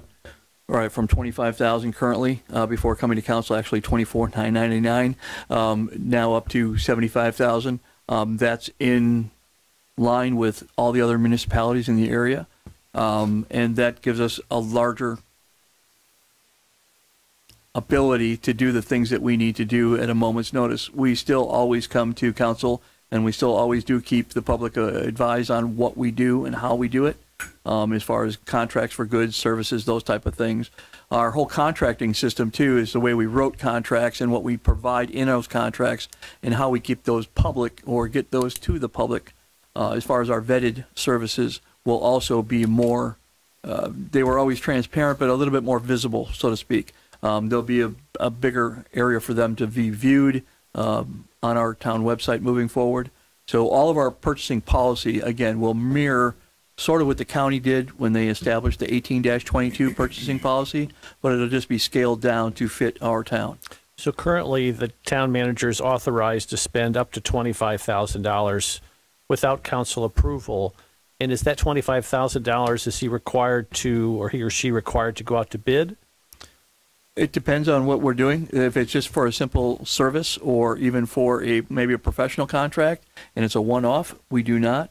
If it is something that is going to benefit or we are going to use it as a lasting service, then we always try to put it out for bid. And then that in essence, what happens after, if this should be approved, is that 25,000 number moves to 75,000? That is correct, sir. And you're also telling us that in municipal government in Florida today, that 75,000 number is more common than the $25,000 number? Yes, sir, it is. Okay, that's helpful. Thank you. Yes, sir. Any other questions? All right, we'll open it up for public comment. Anyone like to speak on this item? Seeing none, we'll close public comment. Bring it back for any further discussion or a motion. Mayor, if I may add, Yes.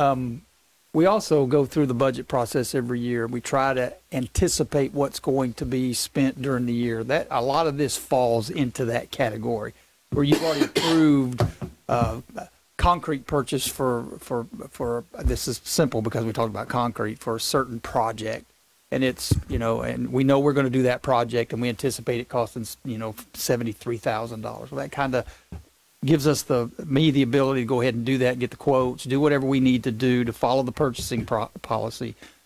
But if there's something outside of that, that'll always come back to the council. We won't just do that if it's not a budgeted related item. It's very rare. Obviously, we've just come through probably the worst 18 months that a town could ever go through with that type of thing. But being under the emergency order, that opens everything up. That puts this aside, and there's things we can do. We're still in that. We still have the emergency orders. We still have that going on from Ian. But we still, that just says that I can do that, make a contract, do whatever, but I still have to follow the purchasing process and still come to you to approve everything. It's just on a post versus a pre. But there's a lot of things. Our communication process is extraordinary. I think I'm really fortunate to have a good communication with each one of you, and I think that helps when you purchase things, just to let you know what's going on. And you won't see 25 bathrooms showing up down through here. That's aggregate cost is too much, but the onesies, things like that, but we'll still be letting you know. I know Joe's been I think he's in here. Joe's been a big part of this, and I don't know if Joe, if you have any comments or anything to add or bless it but Joe, we obviously included him in this. We think it's very important that the village looks at this internally before we bring it to you, but we do think it's a better way, and plus, notwithstanding the points that we get in the future for what is FDM's program. Joe, I'm sorry to put you on the spot, but just to kind of, close things out a little bit. Sure. I'm Joe Onsick, Director of Finance. I did review the changes. I'm not sure if you had received the updated changes that were made. They do have them. Okay, great. So, but the most important thing is that we are always in compliance with our purchasing ordinance. And so I don't think that's changing in any way, shape, or form. It's just maybe changing some of the ranges for certain requirements, and I should have pulled this out. I think I got it. Oh, here we go. Okay, just to highlight some things. So what we're trying to do is like purchases between the range of $10,000 and $75,000, they're always going to require 3 quotes, and those would be written quotes. Anything between $5,000 and $10,000 would require verbal quotes, and then anything under $5,000 would only require 1 quote. Certainly people do the best they can to find the best prices. Always, we don't seem to have any issues with that. But then this just makes the parameters more reasonable in terms of the amount of work and effort that people have to go through when they're doing purchases. So we just trying to bring it back up. These were my recommendations based on what I've seen, like in, for example, our neighboring Sanibel. That this comes from what they're doing, as far as these smaller changes to the ranges that I've suggested. So, and basically, it's just making sure that all the language within the purchasing orders is consistent. And so that was the other thing I did. So it's just between the town manager, myself, with Amy, all the people involved in looking at it, we were just trying to make sure that we're consistent and that it's reasonable. Very good. Thank you, Joe. I don't want to belabor this, but just for the public who are watching this, one of the things that's been somewhat, I think it just hasn't been discussed very often since I've been on the council, is the selection advisory committee process. That's referenced in this as well.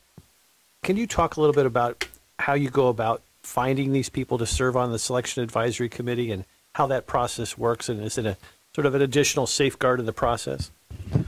So basically what we do is the town manager would select 3 directors to look over the qualifications of the people that were bidded.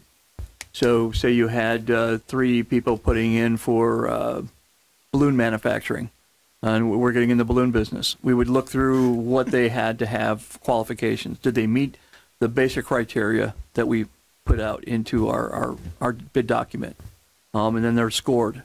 And that evaluation of that recommendation then gets back to the town manager, and that town manager either proceeds. I guess or where not. I'm curious, Frankie, is that I've seen situations with the town where they're not just directors; these are people, these are residents of our island. They're brought onto the selection advisory committee. How does that work? Are these just people that you know in the community? No, that these might are people have a that are subject matter maybe expert? pertinent, involved in that activity. If we're looking for a specific type of vendor, and it has a group involvement with it, we would definitely reach out to those groups and have one of those members on that committee as well. It's at the discretion of the town manager, but we do try to keep everyone involved that is in that active process. If it's just a town function and it's a town service or town good that we're trying to meet, then it's usually just directing staff. But if it's an overall large project that we're going to put and we do need that public input, we would look out to those community groups and whatever for their help, and the town manager would more than likely have several people of those on that committee as well. Okay, that helps. It's an area that is rarely ever discussed, and I don't know if you have a Rolodex of people that if you've come across who have, their subject matter expertise, and you just sort of randomly select them when it's an outside issue like Frankie described, or do you have, how do people, if people want to participate in that process, should they let you know? Obviously, they certainly wouldn't want to have a conflict of interest. Correct. Yeah. I think what I've seen in the past hasn't happened here because we haven't done too many deep dives into construction or purchase of land, for instance, that type of thing. But I know I'm not sure what they did in the past, but I don't have a Rolodex. I'm still learning a lot of people, but we depend on people that are, say, on BORCAB. Maybe a committee member there, somebody from Anchorage committee if we're doing something related to that. We MRF, if we're doing beach-related type things, it would just makes common sense to do that. You're right, have to watch conflict of interest. That's another thing. We don't really have a procedure, I don't think, in place now. It's pretty much okay, we'll deal with staff, maybe the attorney sits in there, the clerk, the finance director, and then the director of the department. They look at that to make it more broad-based. Currently how we do that. But it's always an opportunity to expand it, to make it more user-friendly for the whole community, make it more transparent, that sort of thing. So we do record those, I believe, Amy, if that's correct, those recordings, everything has to be recorded. We keep it in the sunshine, keep it as open as we can keep it. And that's the selection advisory committee process is optional to the town manager, or is there a threshold where you have to institute one? It looks like it. It looks like it for any bid greater than 250,000, you have to have a selection advisory committee. Is that? Been there, that number. That's, and on any capital projects? I think the only thing we had was the Tier 1 project that we did, the stormwater project. And I think that was, we had people involved that were subject matter experts in that field. Okay. All right. Thank you.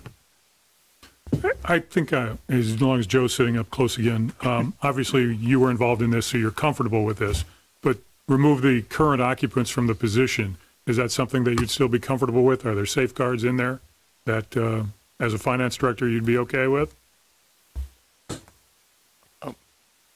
In terms of moving the purchasing from finance department, well, actually, I mean, in practice, that's sort of. But also the amount as well. The amount? Yeah. Maybe I'm not understanding your. Oh, the increase in the amount. Yes, I'm comfortable with that. In fact, the main thing for grants and for like FEMA and that, they actually have much higher levels, like on a federal level. So our levels are below what they would require. So, and it's comparable to what our neighboring municipalities are doing. So I am comfortable with that. Okay, thank you. Any further questions for staff? Mayor, I'll move ordinance 24-11 purchasing policy amendments. Second. Had a motion by Councilor King, seconded by Vice Mayor Adderholt. Any further discussion? Councilor King? Aye. Vice Mayor Adderholt? Aye. Mayor Allers is aye. Councilor Woodson? Aye. Councilor Safford? Aye. Motion carries unanimously. Now for take two.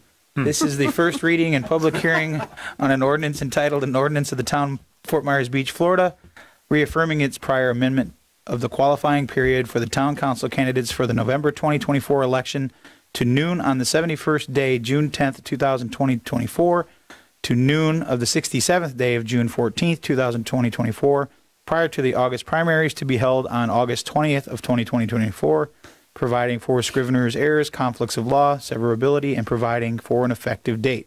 We'll now open the first public hearing. Becky? Okay, this is to fulfill the request of the supervisor of elections. This is not a change of anything. The supervisor of election has asked us to have this ordinance. Okay. Questions for Becky? None? This doesn't really move anything then from the It town does. clerk to the supervisor of elections? We currently have an interlocal with the supervisor of elections that they are our qualifying officer now. That was signed back in, I believe, December of last year. Okay. So this is just clarifying because they are our qualifying officer now. We run on their schedule, no longer on ours. It moves it back from election day. The 67, 71 days is from primaries. So it's better for them to get the ballots printed and overseas ballots mailed and get those mail-in ballots back. But also as a candidate, all forms then go to the county instead of to you? We believe that is the correct answer. We're going to clarify that this afternoon. I've had that question just this morning. All right. I think there's a little confusion on the county website on that, John. Okay. Any other questions for Amy or Becky? All right. We'll open it up for public comment. Is there anyone that would like to speak and public comment on this item? Seeing none, we'll close it and bring it back to the council for any discussion or a motion. I'll move ordinance 24-12 elections. Second. All right. We got a motion by Councilor King, a second by Councilor Safford. Any further discussion? Councilor King? Aye. Councilor Safford? Aye. Councilor Woodson? Aye. Mayor Allers, aye. Vice Mayor Adderholt? Aye. Motion carries unanimously. Next is the administrative agenda. I don't believe there's anything. Anyone have anything administratively? No? Final public comment. This is your time to shine.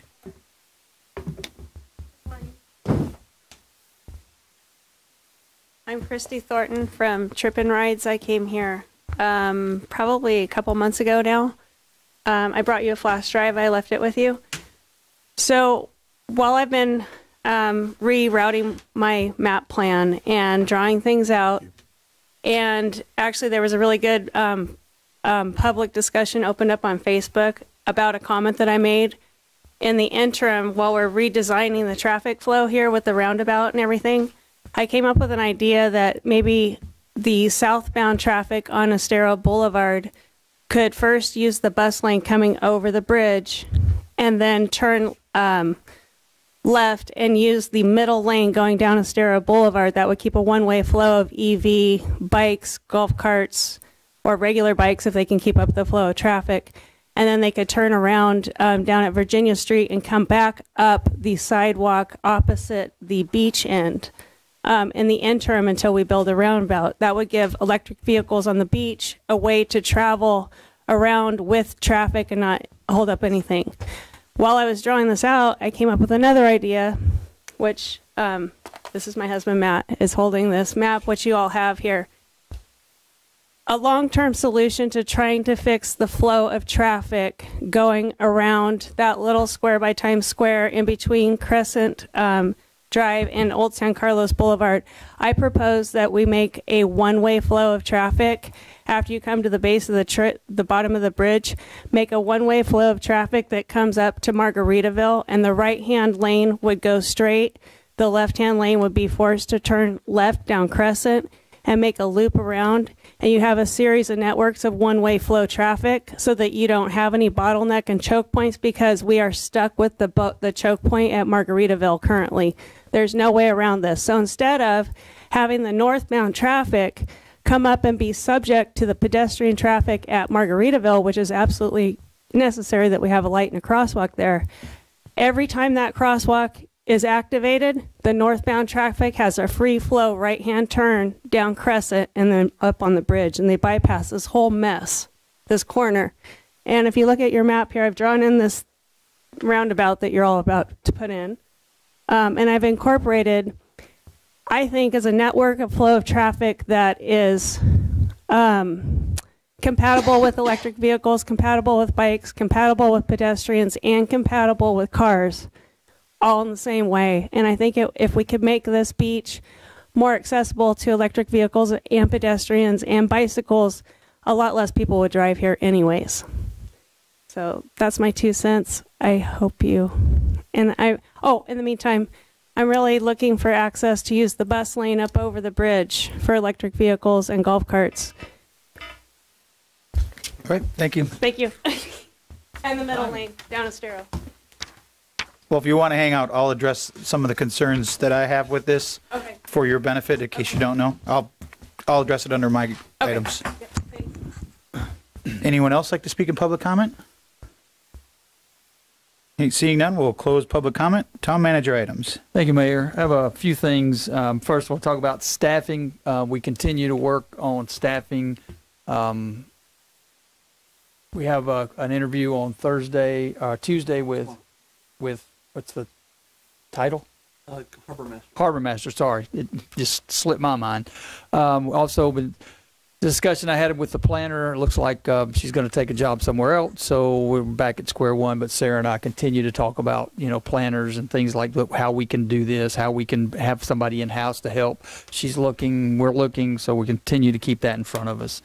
We're going to be putting a budget calendar out in front of you very soon. It's getting to be that time of the year. Joe and I have already been talking about this.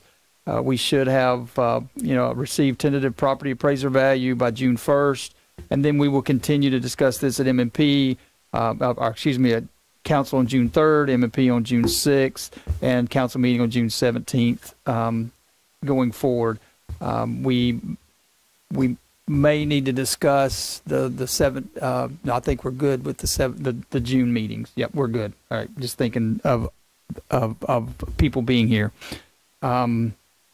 Strategic planning, we continue to work to get someone to come in to lead us with strategic planning. We should have that nailed down today, but right now I believe it's the 29th is the date, so we'll get more out in the next day or so for that.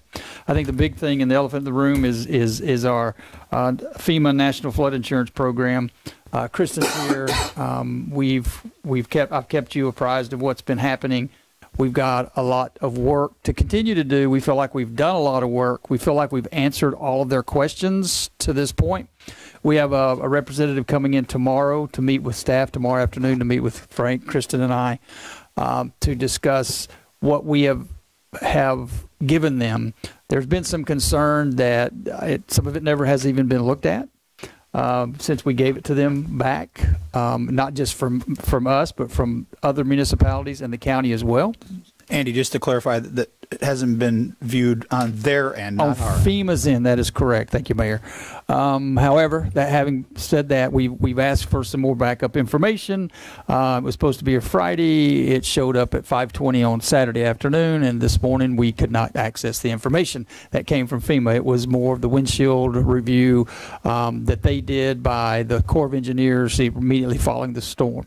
So we continue to research that. Kristen's reached back out to them this morning to get that information. I think it boils down to, and what I have been told, and the first thing that I was told when I met with FEMA, we met with FEMA last week, I believe it was early last week, was that we are basically fighting to stay off probation. And then the tone changed a little bit the next day, but now we seem to be back. It's kind of volleying back and forth. We won't know until we know. They are giving us a 30-day reprise, a 30-day window to bring them more information. I think that's till May 9th. So we continue to work, obviously, with them not getting the information to us that we needed by, earlier. We can't. I'm not pointing the finger. It's just we needed that information to be part of our information. So obviously the clock's ticking. So every day that goes by that they don't come and look at a sampling of what we have to say, is this what you expect? Is this what you expect? Is this? We think we have that information. We believe that we've given the documentation. So we're there. I'm going to turn it over to Frankie a little bit, and he can opine a little. And then Kristen's here if we have any additional questions. I'm sure we will have some more questions. Yeah, currently the situation is not only on compliance, but also on review. As far as structures, we got out ahead of this back in October when Andy and I spent some 3 or 4 weekends cruising up and down the streets, compiling that dreaded list of non-compliant structures. At that point, when we sent those letters out, we didn't realize that a lot of these people were in the mitigation phase with FEMA and FDM as far as raising their houses and getting them that. Those people have since, that were involved with that, reached out to the town back in October, November, and through December saying, oh, wait a minute here, this is our whole situation. Those were taken off the supposed list. Both FEMA and us do not like the word list because it is actually a living document. It changes, it either grows or subtracts itself. And that's kind of where we're at with FEMA with that. As far as the town standard, council has asked several times where we at with a demolition, either RFP, RFQ, to take care of these unsafe structures. Going back to staffing, we had a short period of time where we did not have a code compliant department. We're back up, but they are just getting their legs under them, so to speak, at which time talking with council, not the elected council, but legal counsel, we found a different avenue to pursue with our building official and red tagging properties of unsafe structure. And that's where we're currently at right now. Our current building official, Joe Specht, has taken the list that we have given him. He goes out in the field daily. He looks at these structures, and he is compiling his information. He, as the building official, has the authority to go on any property.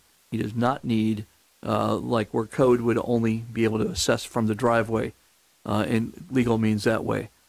So he has been starting his list, and as far as how we're going to proceed, we're looking at piggybacking off of 2 other communities. One was North Miami, who did the same demolition thing through their process, and the other one is Mid-State over by Ocala, where they had hired a firm to come in and take care of unsafe structures after a tornado that went through that area.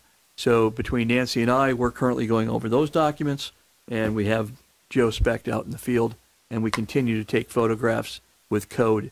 It all kind of falls into the same situation. FEMA has been requesting, what plan did we have in place immediately after the storm? What place do we our policy do we currently have, and how do we fix it going forward? I think to address this on the FEMA's end, so you're all aware of it, right after the storm, they sent down the Army Corps of Engineers to do the window surveys. Then it was expressed to me explicitly from FEMA that, you know what, those Army Corps guys, we don't follow what they write down. That's not in compliance with what we need. So my direct response was, well, then why did you send them? Why couldn't we have gotten people that could have actually done the job the first time, instead of coming back months later and saying that this information is no longer good or sufficient? Their reply to me was, we do not have to answer those questions. That was an open phone conversation that the town manager overheard that I had. We've kind of gotten a lot better at our communication over the past week and a half. But at this point, until we actually see results from their end, it's lip service. So that's basically where we sit. I'll be free to answer any questions that I possibly can. No, go ahead. Frankie, when you use the term, the building official will red tag a property, how are you defining the term red tag? So this falls under a loophole in the Florida Building Code. It's not a loophole in the building code. It's a loophole for us with FEMA. So instead of having a code, an active code case out, some communities went out and actually NOV'd a notice of violation every single property on the list that they were given by FEMA, and then backtracked. City of Cape Coral comes to mind. They also have over 40 code officers at their disposal. So we had two. We subsequently subtracted those two and added a new department. In the interim, what we had done is the building official has the authority to go out in any community at any time, and if he deems a property as an unsafe structure, there's X number of days that he communicates with that property owner, and at which time, if they haven't made compliance to that, that building can be written for demolition. And any unsafe structure is an uninhabitable structure, a structure that should not have anybody near it, could have some kind of contaminant exposed, those type of things. And that is totally within his realm of obligation to do. So with the building official going out and red tagging structures, it's accomplishing two purposes. It's satisfying FEMA's concerns, but it's also potentially ridding the island of eyesores and unsafe properties, right? That is correct, sir. Okay. Now, he has not, just so we're clear, he has not red tagged any properties as of yet. We are still trying to get clarification with myself and Nancy on how we need to pursue this and how we can tie it into the FEMA thing. So where there's a few questions out there on that. And then also, he has also been compiling the list off of what we gave him. So that original 100 and some odd properties that Andy and I cited and took pictures of, we had code go back out, take those pictures again. So if it went before magistrate, they were all time stamped, and the photos would be acceptable for evidence. We are now saying, being told from FEMA that a lot of this stuff is a photo of a property is not evidence going in front of a magistrate. That just puts that person in non-compliance for maintaining their property. What FEMA is looking for is actual action taken against that homeowner or that property. We don't have the information that FEMA has that they promised to give us. So that's part of that equation. This kind of simplifies it as far as the town goes and still meets all the requirements moving forward, not only with FEMA, but also with our compliance to the council as far as getting rid of the eyesores on the island, both residential and commercial, that have not been addressed yet. Councilor King, look like you want something to say. What's up? Still pondering. Okay. Thank you. Councilor Stafford? So I've been asked this by several people. This quote-unquote list, why is it not public? Can you tell me or tell us why it's not public? Because the federal government told us not to make it public. We've signed a document that says we cannot make it public. It's a federal thing. It's not a town thing. Okay, thank you. Councilor Whitson, any questions on the elephant in the room, I guess? No, it's one of those things I just roll my eyes. Well, and just for the record, for clarification, the question has come up, and I believe I've answered it correctly, but I'll let you guys weigh in. of the list that we don't really want to refer to as a list, have all of the people that are on said list been communicated with or contacted with at one way or another, knowing that they are on the list? So the original compiling that Andy and I did and then turned it over to our code staff, and then we sent those letters out in October. A majority of those people have reached back to us. There are at least a handful, I would say about 8 or 9, that are either out of country or have not, lack of a better mailing. But we have tried to make contact with everyone that's on that list. Contact, and what we've done then in those cases where those letters have been sent back to us as non-deliverable, we scan those in and keep that as part of our record. Okay, that's all. I wanted to make sure that I was communicating what I thought was correct. So I just have a quick question on that. So if they're non-deliverable, so what is the next step after that, or how are we trying to? The next step is, if we were pursuing this just as the town, which that's the path that we were originally going on before this whole FEMA thing started, was that we were going to go and get a firm to come in here and demo these properties and put a lien against those properties, okay? And that's still pursuant with where the end goal would be. So you don't contact us. We make every effort by law to reach you. We still can go ahead and pursue that as a non-compliant property, unsafe structure that has to be taken care of. If you're not going to do it, or we can't reach you to do it, we will do it and put that against that property. All right. I guess for me, I'm trying to get it clear in my mind. We started out with, this is what we want you to do, and then it was sending letters and things like that. Then we moved to a quicker area of, we don't need to go through all those hoops because we can now red tag, but now we're not red tagging. So I guess, where are we? So there's actually 2 different things, sir. And they merge together, and that's the odd part about this. We were going down a path to take care of and address the structures as the town, without FEMA's interference or with FEMA's looking over our shoulder at that point. We knew we had unsafe structures from the complaints from the citizens calling in, whether they be tall grass, a tree fallen and not been picked up, or houses that were just in really, really bad shape. We took it upon ourselves to compile those properties into a database. And that's the path that we went down, as far as either trying to get them to comply with through code enforcement actions like other communities have since Ian, and again, not dealing with the FEMA elephant in the room, so to speak. We chose, just because of our situation without staff, the path of least resistance was to ask the building official if this would fall into his purview, and it does. So that's where we're currently at. As long as he is up to the task, and he has been, just looking at the database that we had, there are properties that have come into compliance. In other words, they've taken those unsafe structures down on their own. And so when he gets his database base that matches what he needs to do, that's when he will go and deem those properties. And the whole process is not just putting a notice on the house that it's red tagged. You're making every effort possible to reach that homeowner or that property owner and let them know that you are not in compliance. Your structure is not habitable based on Florida law and how we intend to pursue. So those instructions will be made clear to those properties when that process starts. But it's 2 different processes. FEMA then comes in with the series of letters. This started back in, I believe, February of 2022, when they asked town to make clarifications on a few things and addressed a series of letters that they sent out to municipalities. That's kind of where we're at with this one now. They're asking for clarification on properties that they did with their boots on the ground, coming into communities without letting us know that they've been here and just looking at a structure, and then all of a sudden asking, hey, what are you guys doing on this? Fortunately for us, a lot of the structures seem to be in what we know, because that information has not been shared with us at this point. But there is some generalities that a lot of the properties that we had taken the steps to address would be on their purview as well. Okay, but I'm still trying to understand, I guess. It was originally, this was the process, letters, whatever. And then we're going to expedite it by red tagging. Yes. But we're not red tagging. So because we're not red tagging, because we've received enough information that those... We currently are going to red tag those properties, sir.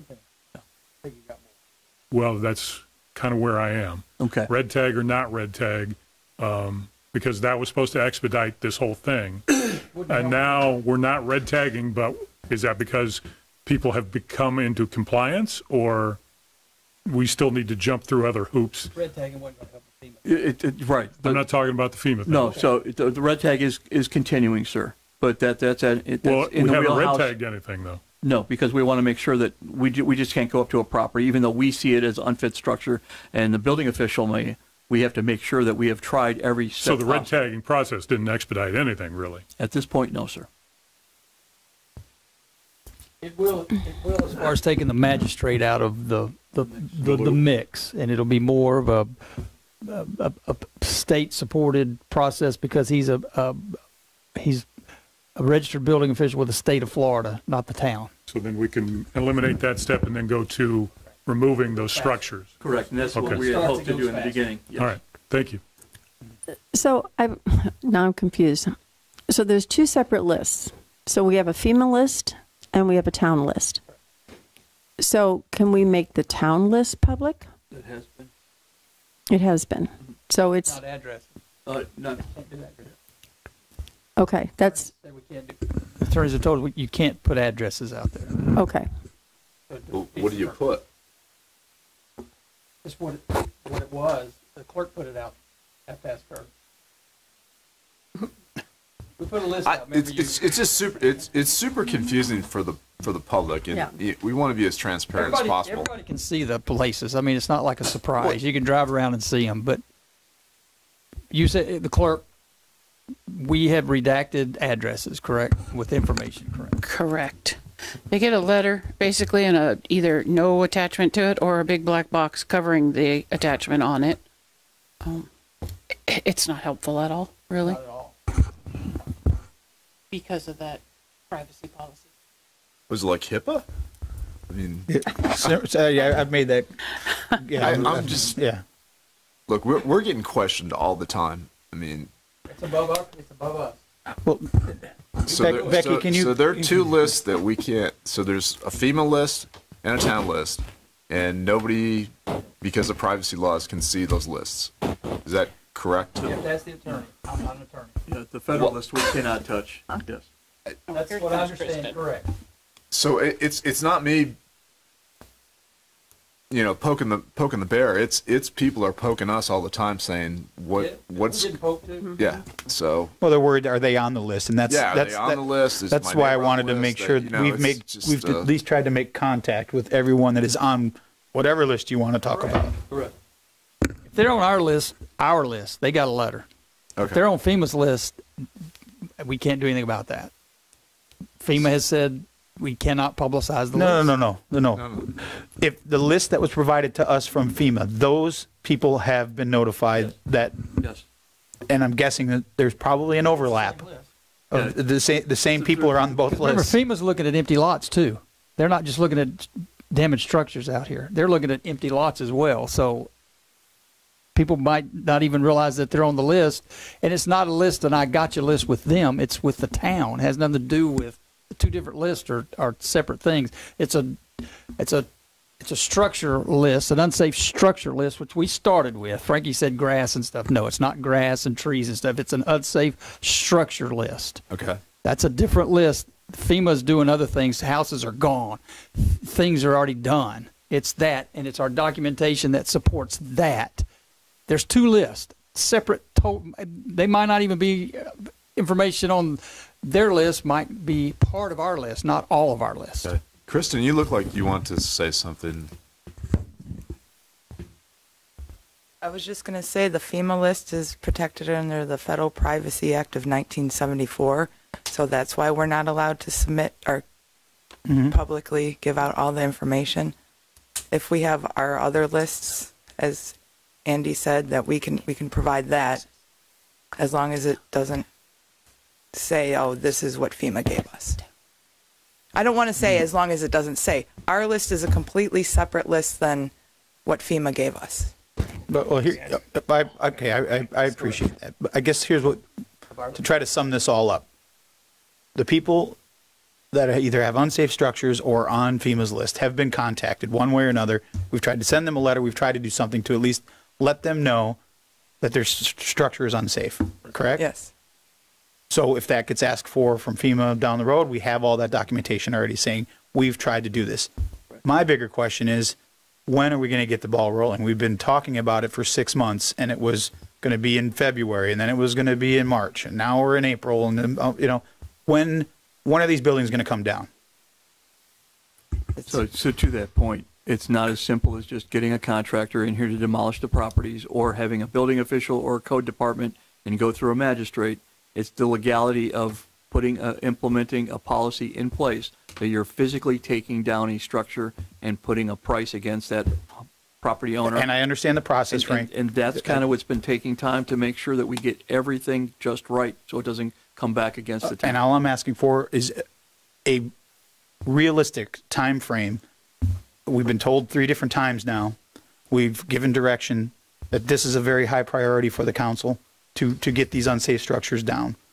Every day that they aren't taken down, there's a potential for someone to get hurt. Correct. Not only that, it's people are moving into these places. I mean, they're squatting and they're squatters. There's so if all kind of stuff going on. I mean, if you're saying it's legal holding it up, not putting words in your mouth, but essentially it sounds like one side saying it's legal, one legal saying no, it's not. It's the building official. There's a disconnect here. It seems like that is going on, and people just want to know, when are they going to stop looking across the street at a stove that's been open for 18 months, and it appears as though the town is doing nothing, and people are getting frustrated. So if there's something legally that we can do, why aren't we doing it, or are we doing it? And it's not. I understand the whole getting someone to come in and do it, but when are we going to get to the point of your buildings coming down, whether you like it or not? I believe we're at that point, sir. But it's not putting the ball back in legal's court at all.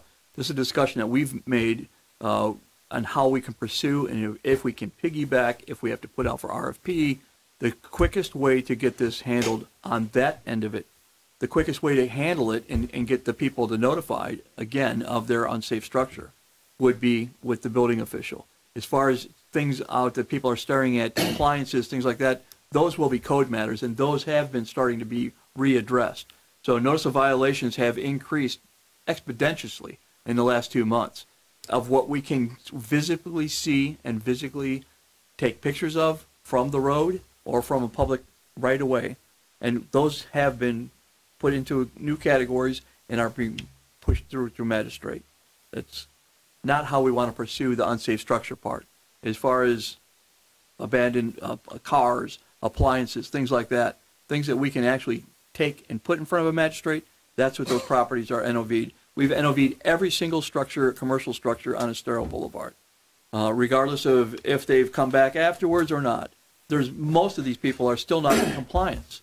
Wait, Frank, I've got a question. So yes, sir. You stated a couple minutes ago that a picture will not do anything with a magistrate, but you just said you're taking pictures. A picture of trash, a picture of a pile of mattresses, those type of things will go in front of a magistrate, but it's a separate issue from the structure itself.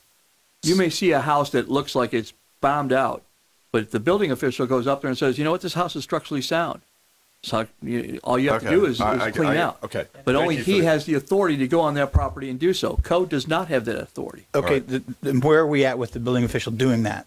Or do we need to give you more resources to allow another building official to help get this moving? Because if I understand he's very busy and he's one person. And if you're telling us this one person has got all of these hats on, to me that sounds like a lot of work for one person. And if it's going to delay it 6 months or a year from now for him to be able to go out and determine red tag properties, is there anything that we can do to help expedite that, to give him help to be able to do that? We do have the resources available to us through the Jacobs Group for additional help on that. And Joe, like I said, has started going out in the field. The last 2 weeks he has made progress on getting out and looking at these structures. So that's 2 weeks ago that he's already compiled a list. Once he gets his list, he will go back. We will work up a letter with our council, get that to the property owners by state laws, which we have to, and those properties will come down. that's kind of where we're at, sir. No, I understand. I'm just a little frustrated because it seems like that was the same time frame that we were told 3 months ago. And now it sounds like it just started 2 weeks ago. But I was under the impression it had started months ago, and now it just started 2 weeks ago. My next question is, can it run concurrent? Can it? We know how many people we have now. Can we start the process with them, even though we're working on compiling the end of the list? I'm guessing you're going from one end of the island to the other. It's just people. I'm telling you, people are getting extremely frustrated. People that are trying to operate business, that are trying to draw people back to the island, who are trying to move back into their home, and it just appears like we're doing nothing. Right. We don't want to be the roadblock. We've identified a funding source to be able to pay for that, to be reimbursed when the properties are sold after we put the liens on them. There's a lot to it that the attorneys have to do, and but we will make a better effort to get this underway as soon as possible. So Becky, you've been doing this for a while. You've stated this is because we had the international thing in place before the storm that we can put these letters out. Do we have a letter ready? If not, why not? And can we get one ready quickly so that when they do have the red tags available, that these letters can be supplied to them quicker? To me, I'm sorry, I'm not trying to throw everybody under the bus here, but it seems like we're fighting against each other here on this issue and not making any headway. And we don't have a letter. We have a letter. We don't need a letter. Maybe I'm believe over. we do have a letter. We've so we done do have a letter. So that's ready to go. So if it's red tag, that letter can go out. And how much time from the time they receive that letter do they have to come into compliance before we can have a firm, which we haven't gotten yet, come in and remove that unsafe structure? You have to look. I don't remember the number of days. Okay. It's not a terribly long period of time, though. Can we, for the next meeting, can we get an update as to what those days are, what the letter looks like? Maybe provide a sample of the letter of here's what's going out to people. Here's how many structures we've deemed now up to this date that are red tagged. They're going to be receiving this letter. I understand we can't give out the addresses, which is fine. To me, that's not as important as they're getting what they need to understand that this process has started, and you've got however many days it is to come into compliance, or the bulldozer will take care of it for you. Good? Yes. Sorry, I didn't mean to jump up on a soapbox there, but just it's becoming a very heated conversation piece out there that we need to address. So. Where it is, right? I have one other item. Yes, sir. It's only going to be on the Lee County Board of Commissioners tomorrow. It's the CDBG. Before we go on, can I just ask just a procedural question?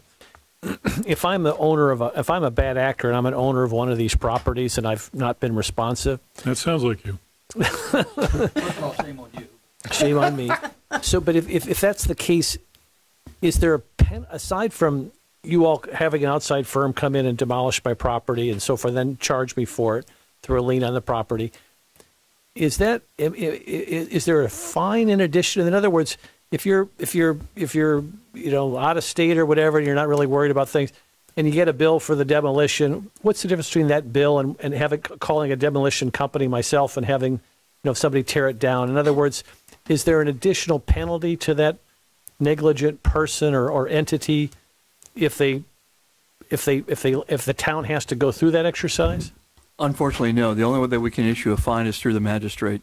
The town does not have the authority to go out and fine people additionally. We can make a case through code, and that's where I mentioned before, the two are kind of intertwined, both on the FEMA side and as far as code goes. But you can see how somebody could methodically kind of think, well, if the town's going to do it and they're going to bill me, I'll just deal with that. It's easier than me go out and trying to find a contractor. It's probably going to be a lot more against the property owner when we do it than if they would have went out and did it. That's what I'm trying. That's what I'm trying to get out. Yes, sir. Okay. All right. Thank you. Okay. Go ahead. What Andy was referencing there was through the CDBGR that we're actively involved with Lee County. We've been awarded our first bucket, which is recommended for be dispersed to us, and that's on our planning side.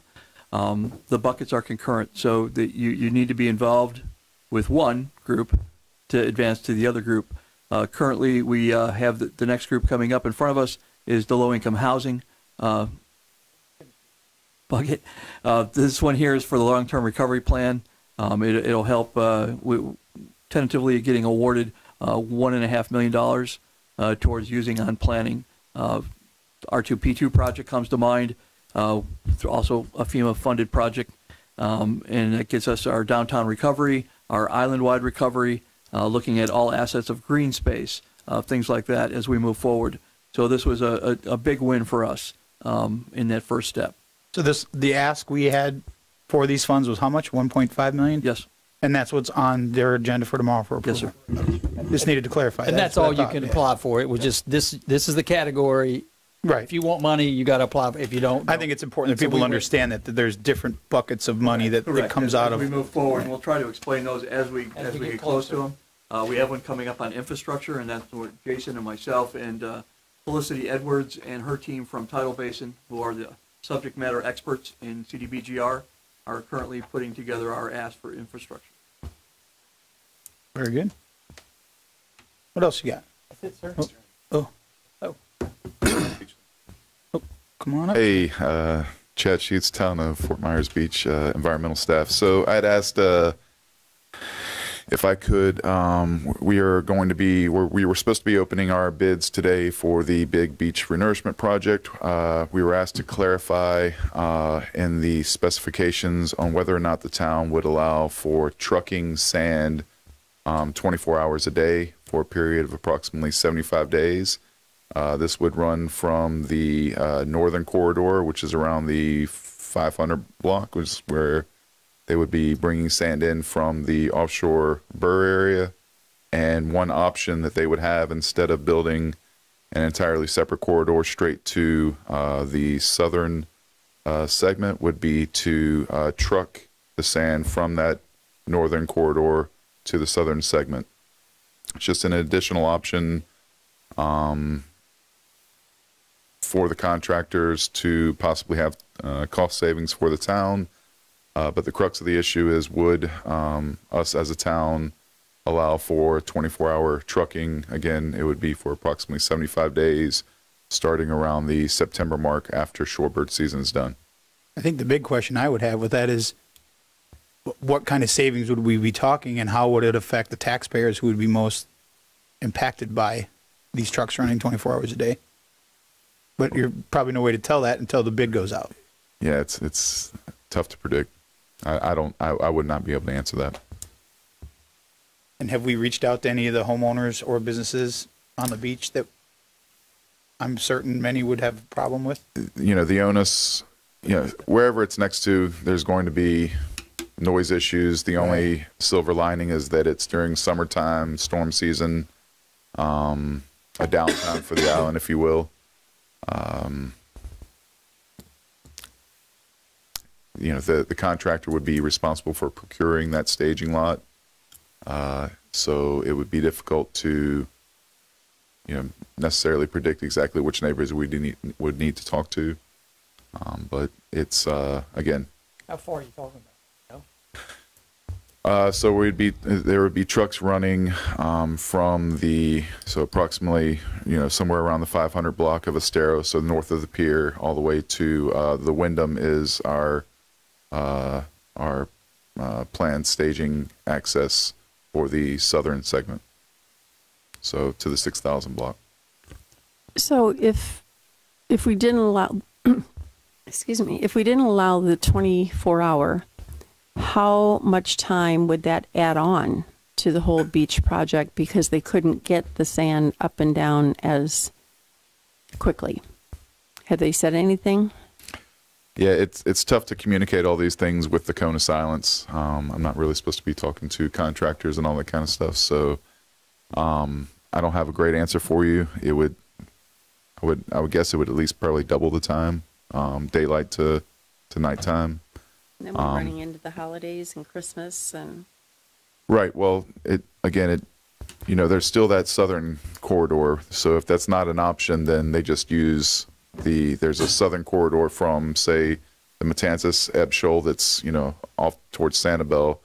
We have two corridors, one that's going to the 500 block to pump sand in there, and then another one straight to the southern segment near Leonardo Arms. So those options still exist. Again, this is just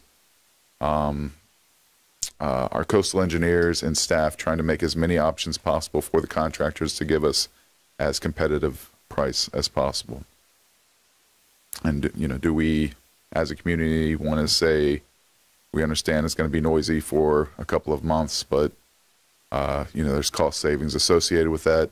Not that I can quantify those right now, but that's why we're asking for it. So are you looking for a decision from the council today on whether or not we would be okay with allowing trucks to run 24 hours a day? Yeah, looking for a consensus. Our addendum is due out to respond to the contractors, and we would be looking to push the opening of the bids to next Monday. So we would need, yeah, well, with Captiva also opening on Friday, it was suggested in emails this morning that maybe we don't want to both be opening sand projects on the same day. So there may be some jostling there that I haven't spoken to Miss Amy about yet. Yeah, they kind of touched on that a little bit at the TDC meeting, which I know you were at as Yes, well, sir. about trying to get the same contractor, if possible, to do all of it so they're only staging once. Is this part of the reason? That's part of the reason why we don't want to open it on the same day. The same bidders are all, you know, the same contractors are all bidding on all of these projects, and there are going to be, you know, for the successful bidder that can get all the regionalization going, they will be able to save MOB and DMOB costs for all the projects together, Right. and the county as a whole. How many bidders do you think will end up bidding? Would they say there's only like six at the TDC meeting? They said there's only like 6 or 8 companies in the country that do this. Yeah, for the offshore, the one that's 30 nautical miles, it's a lot smaller group. Us, by having both the closer borough area as well as the offshore, that does open it up to, I believe, the medium-sized dredgers. I don't necessarily know how many that is. Were you able to look up, Miss Amy, or?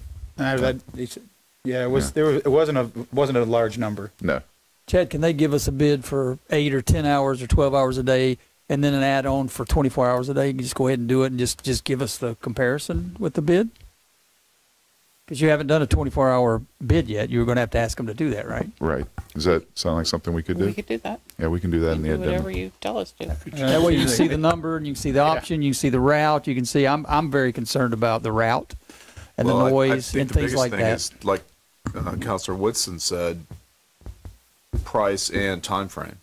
So just, hey, this is the price for 12 hours. This is the price and time frame for 24. So we can Look at you solving problems. cost benefit. I mean, That work for you? Can we do that? I hope so. Yes, we can do any of that. Okay. We just have to. You just did. We just need to compile it pretty quick and get that out there. All right. Yeah, I think that'll be beneficial. Then people can weigh in on it one way or another when they see what it is. Sounds good. Thank you. We need a motion. Oh, you need a motion to do I that? would. Okay. Probably dig it. I already acknowledged Chad, that, boy. Chad, just one additional clarification. And it seems like the contractor, if they worked with the town, there's areas that would be less impacted than others in terms of that 24-hour sand, in terms of its impact on residential folks. And the Wyndham property is pretty good property because obviously the Wyndham's vacant and Sand Rack is still working on getting it, coming back. And the Red Coconut property, is that a property that could be part of this process? It's possible. Excuse me. But the proximity to the North Corridor is probably going to dictate the choosing of the staging area. So the North Corridor coming into the 500 block is going to make lots around there more preferable. What is the 500 block?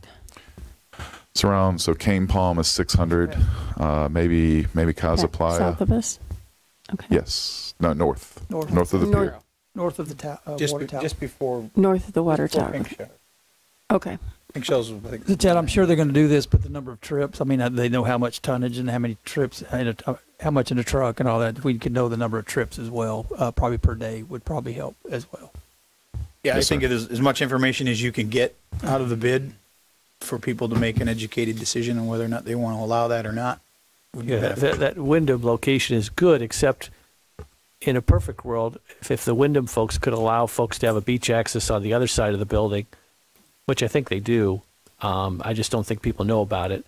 That would take some of the pressure down in that neighborhood there, because I think they're just concerned is they're obviously they'd like to see the Wyndham torn down. A, B, they'd like to maintain their beach access, but that's possible on the other side of the building.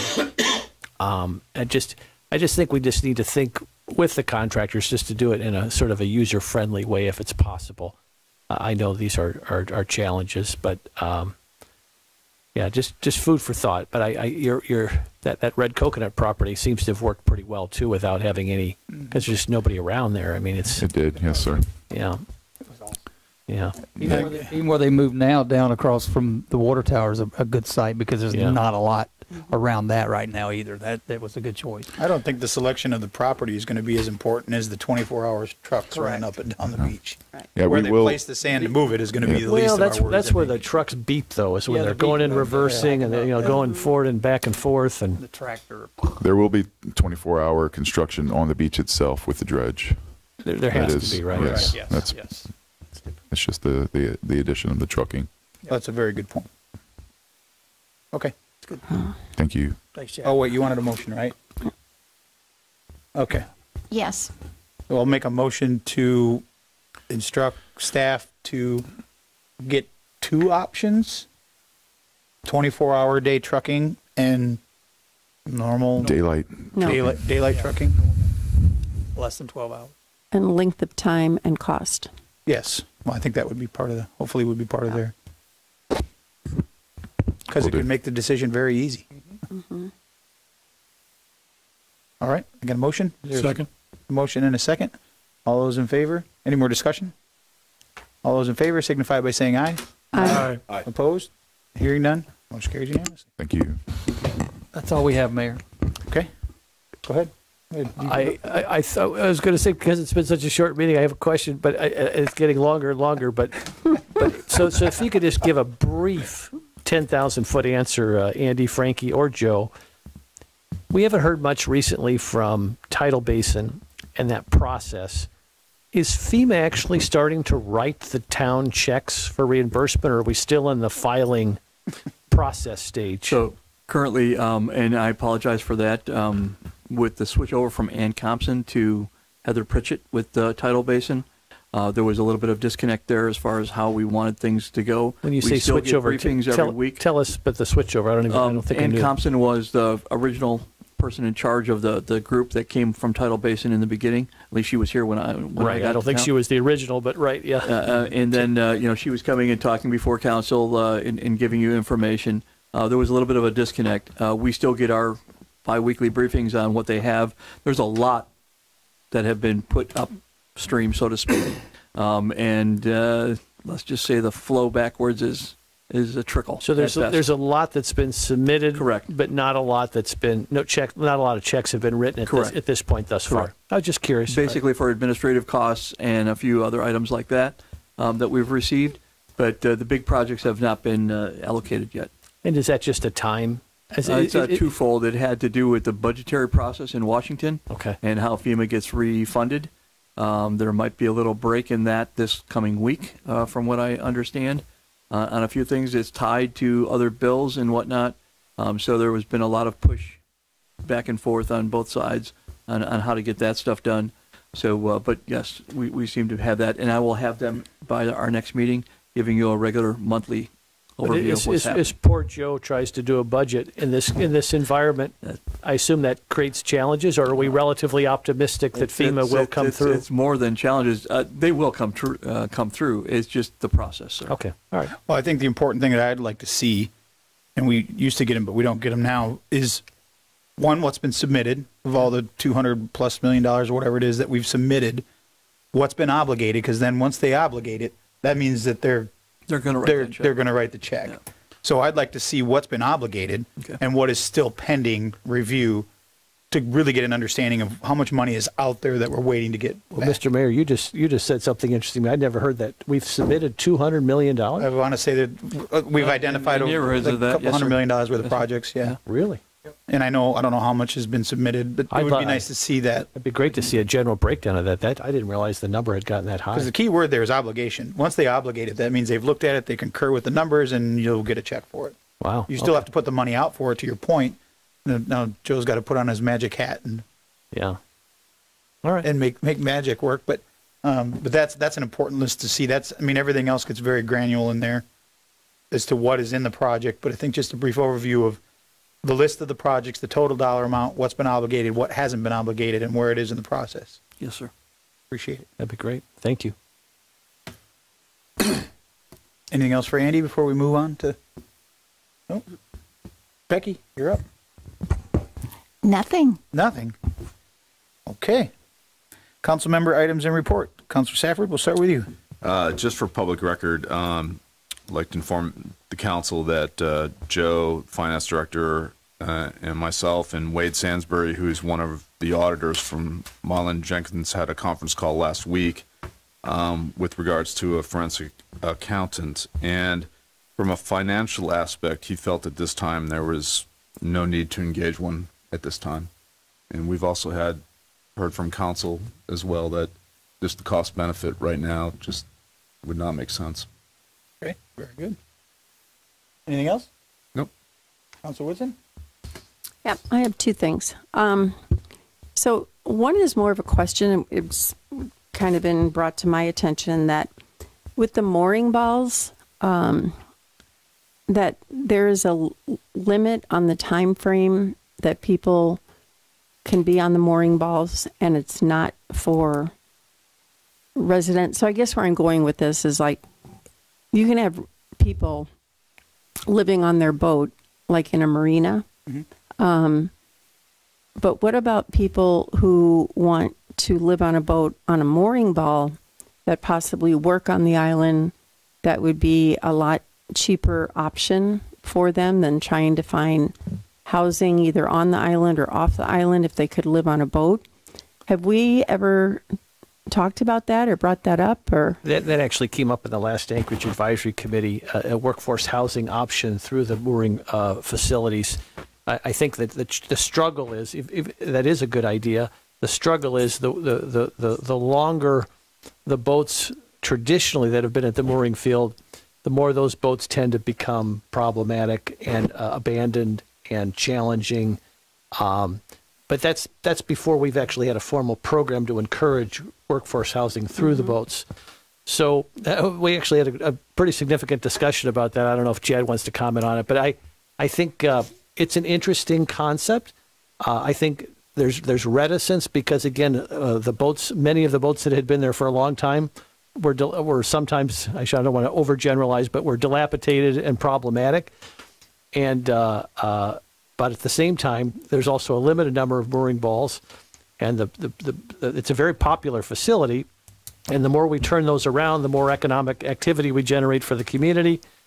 So I think it's a great policy conversation for the council, because it does have an impact on the facility and what we're trying to accomplish broader from a tourism and from a pump out boat and but there's also the workforce housing piece as well. So I think it's a big policy discussion that would be good for the council at some point.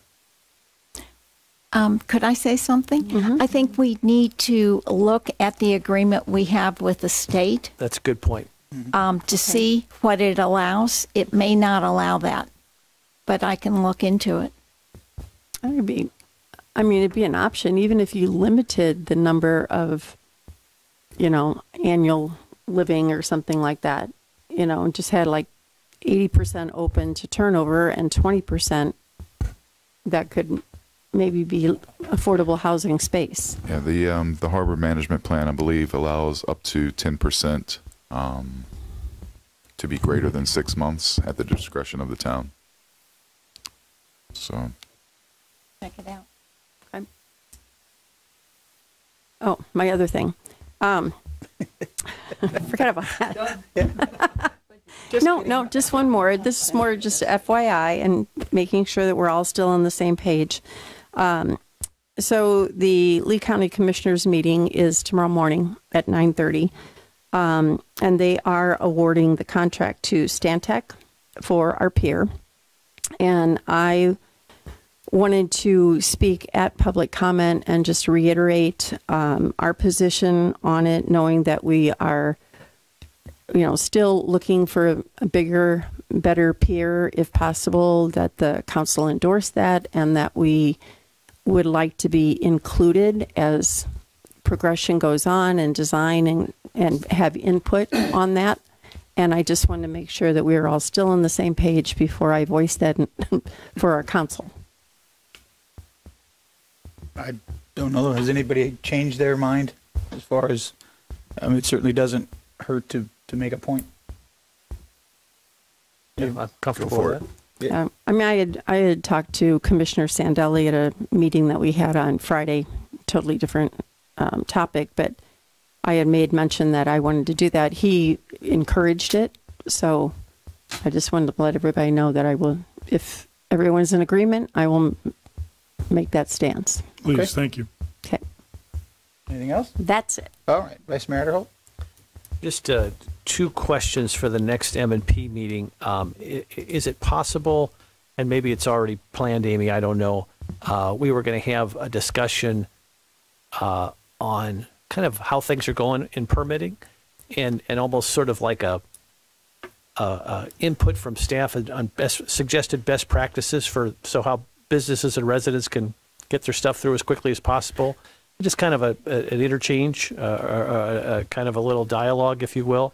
Most common errors they're seeing, most common challenges that could be avoided, best practices. What are they seeing? What's their most common questions they're getting? Just have maybe a discussion like that. And then we were also talking about maybe having a discussion from the vendor for the lighting for Estero Boulevard. Just come in and just kind of talk about their plan of attack and what their schedule is going to be and how it'll all play out. It's, in a high level.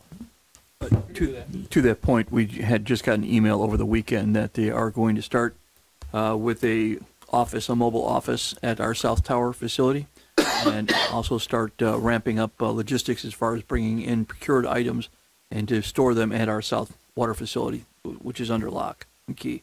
Yeah, that'd be great at some point as they get started to put up a poll just so people can see what I don't think the public's fully prepared for what's coming.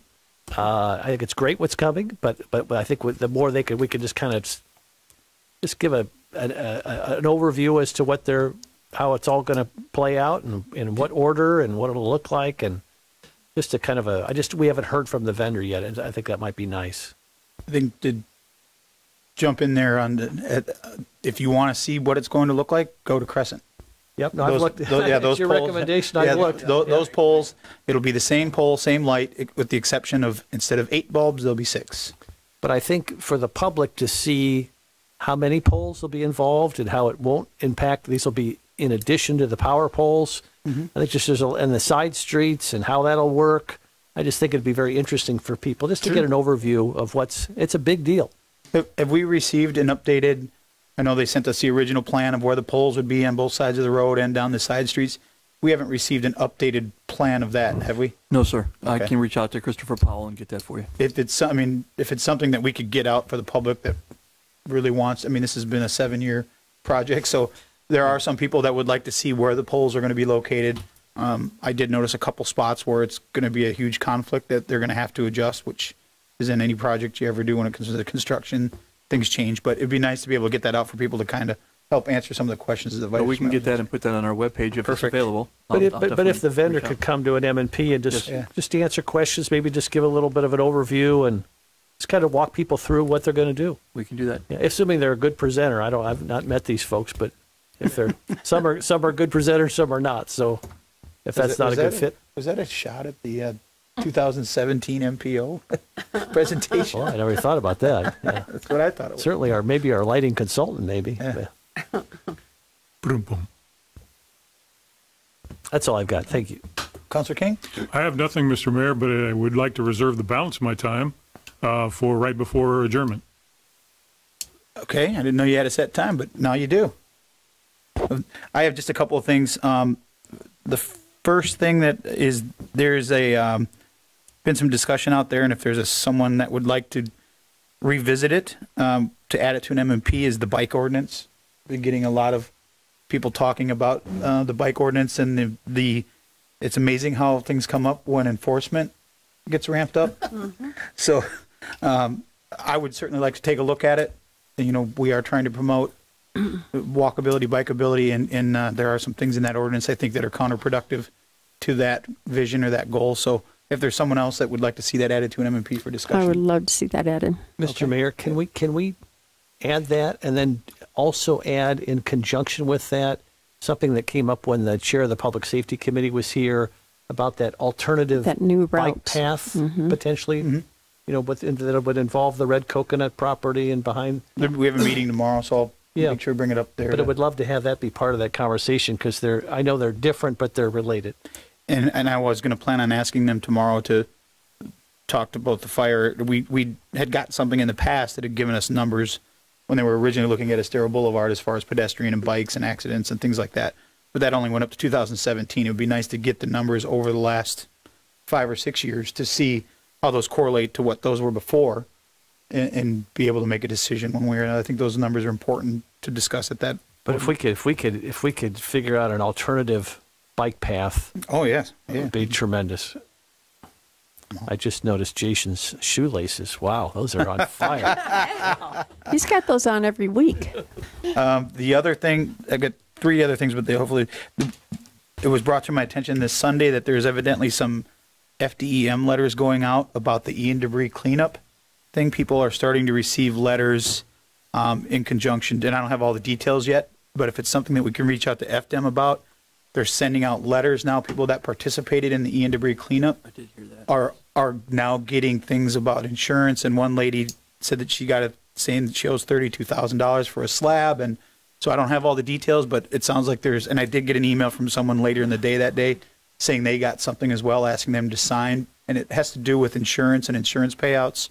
So if we could get some clarification from FDEM to be able to put out on our website for people to understand what exactly that is, because there's some people are afraid to sign things that they don't understand, and I'd hate to see them be charged for something that they just simply don't understand. So I know Representative Botano yesterday talked about referring them to his office. Yeah, and that's a good resource too as well, to reach out to him and just so that we have a better understanding. So when we get asked about it, I had not heard about it until Sunday when it was brought to my attention. So the other thing is we had the TDC meeting on Thursday of last week, and I brought up the Times Square issue and had mentioned that our legal team had reached out, and the attorney that's there, we'll just say, was very short.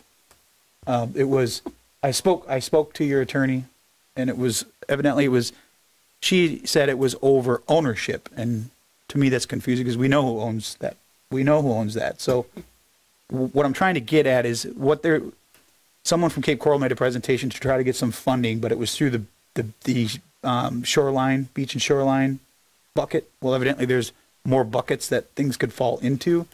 So I'm just trying to get clarification as to why. I keep being told it's a state statute, which is in your realm. So if there's some state statute that I'm unaware of, or someone can provide me as to why Times Square can't be considered a beach access, even though it's the most visited beach access in all of Lee County, and why we can't. I just want to understand why we are not able to receive funding out of any bucket through the TDC.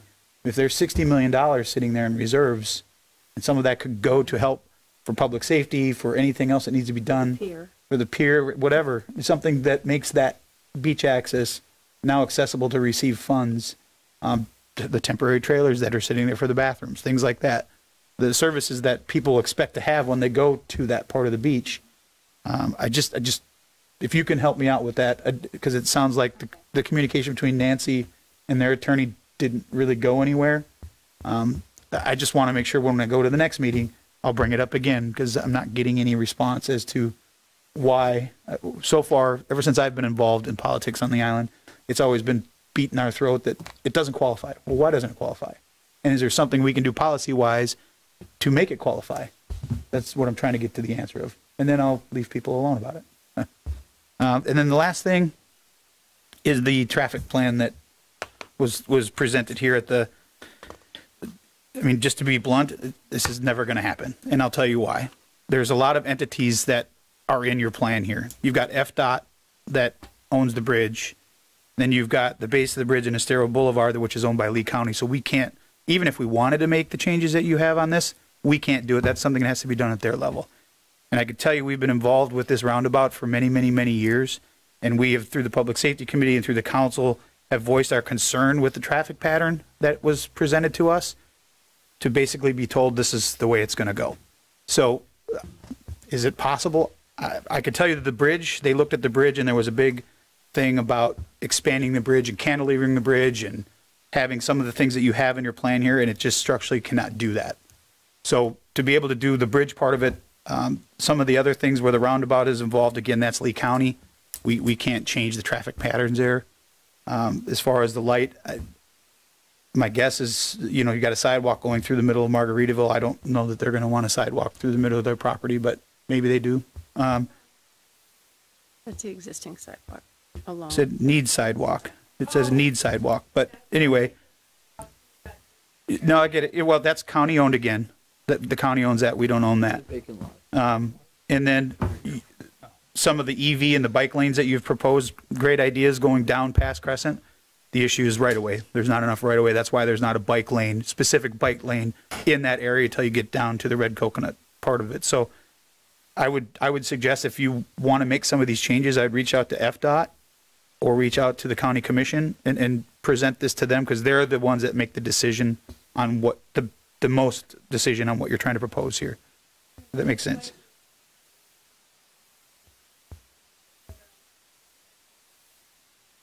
Right now, again, that's controlled by FDOT, and it's only for bikes and buses.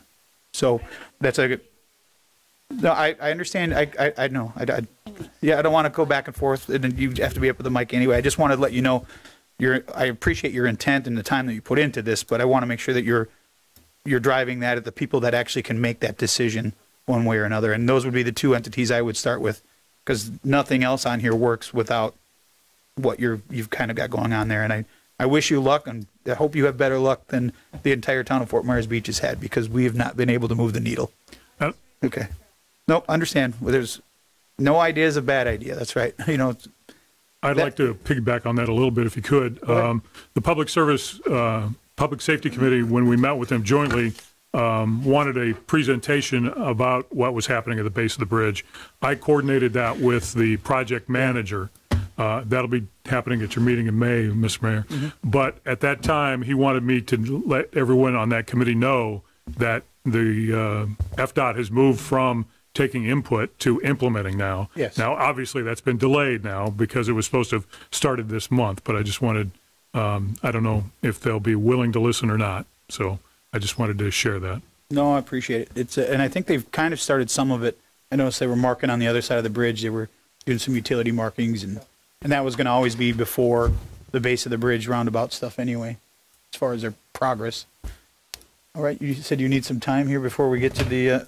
If you indulge me, today's tax day, so that brings out the old disc jockey in me. Way to bring down the meeting. F-Rock, Stereo 98 on your dial. I instantly recall artists I used to play country music with called Johnny Paycheck. And that brings to mind a song, and it's not Take This Job and Shove It, so that's for my detractors, but he had another one that was more appropriate called Me and the IRS.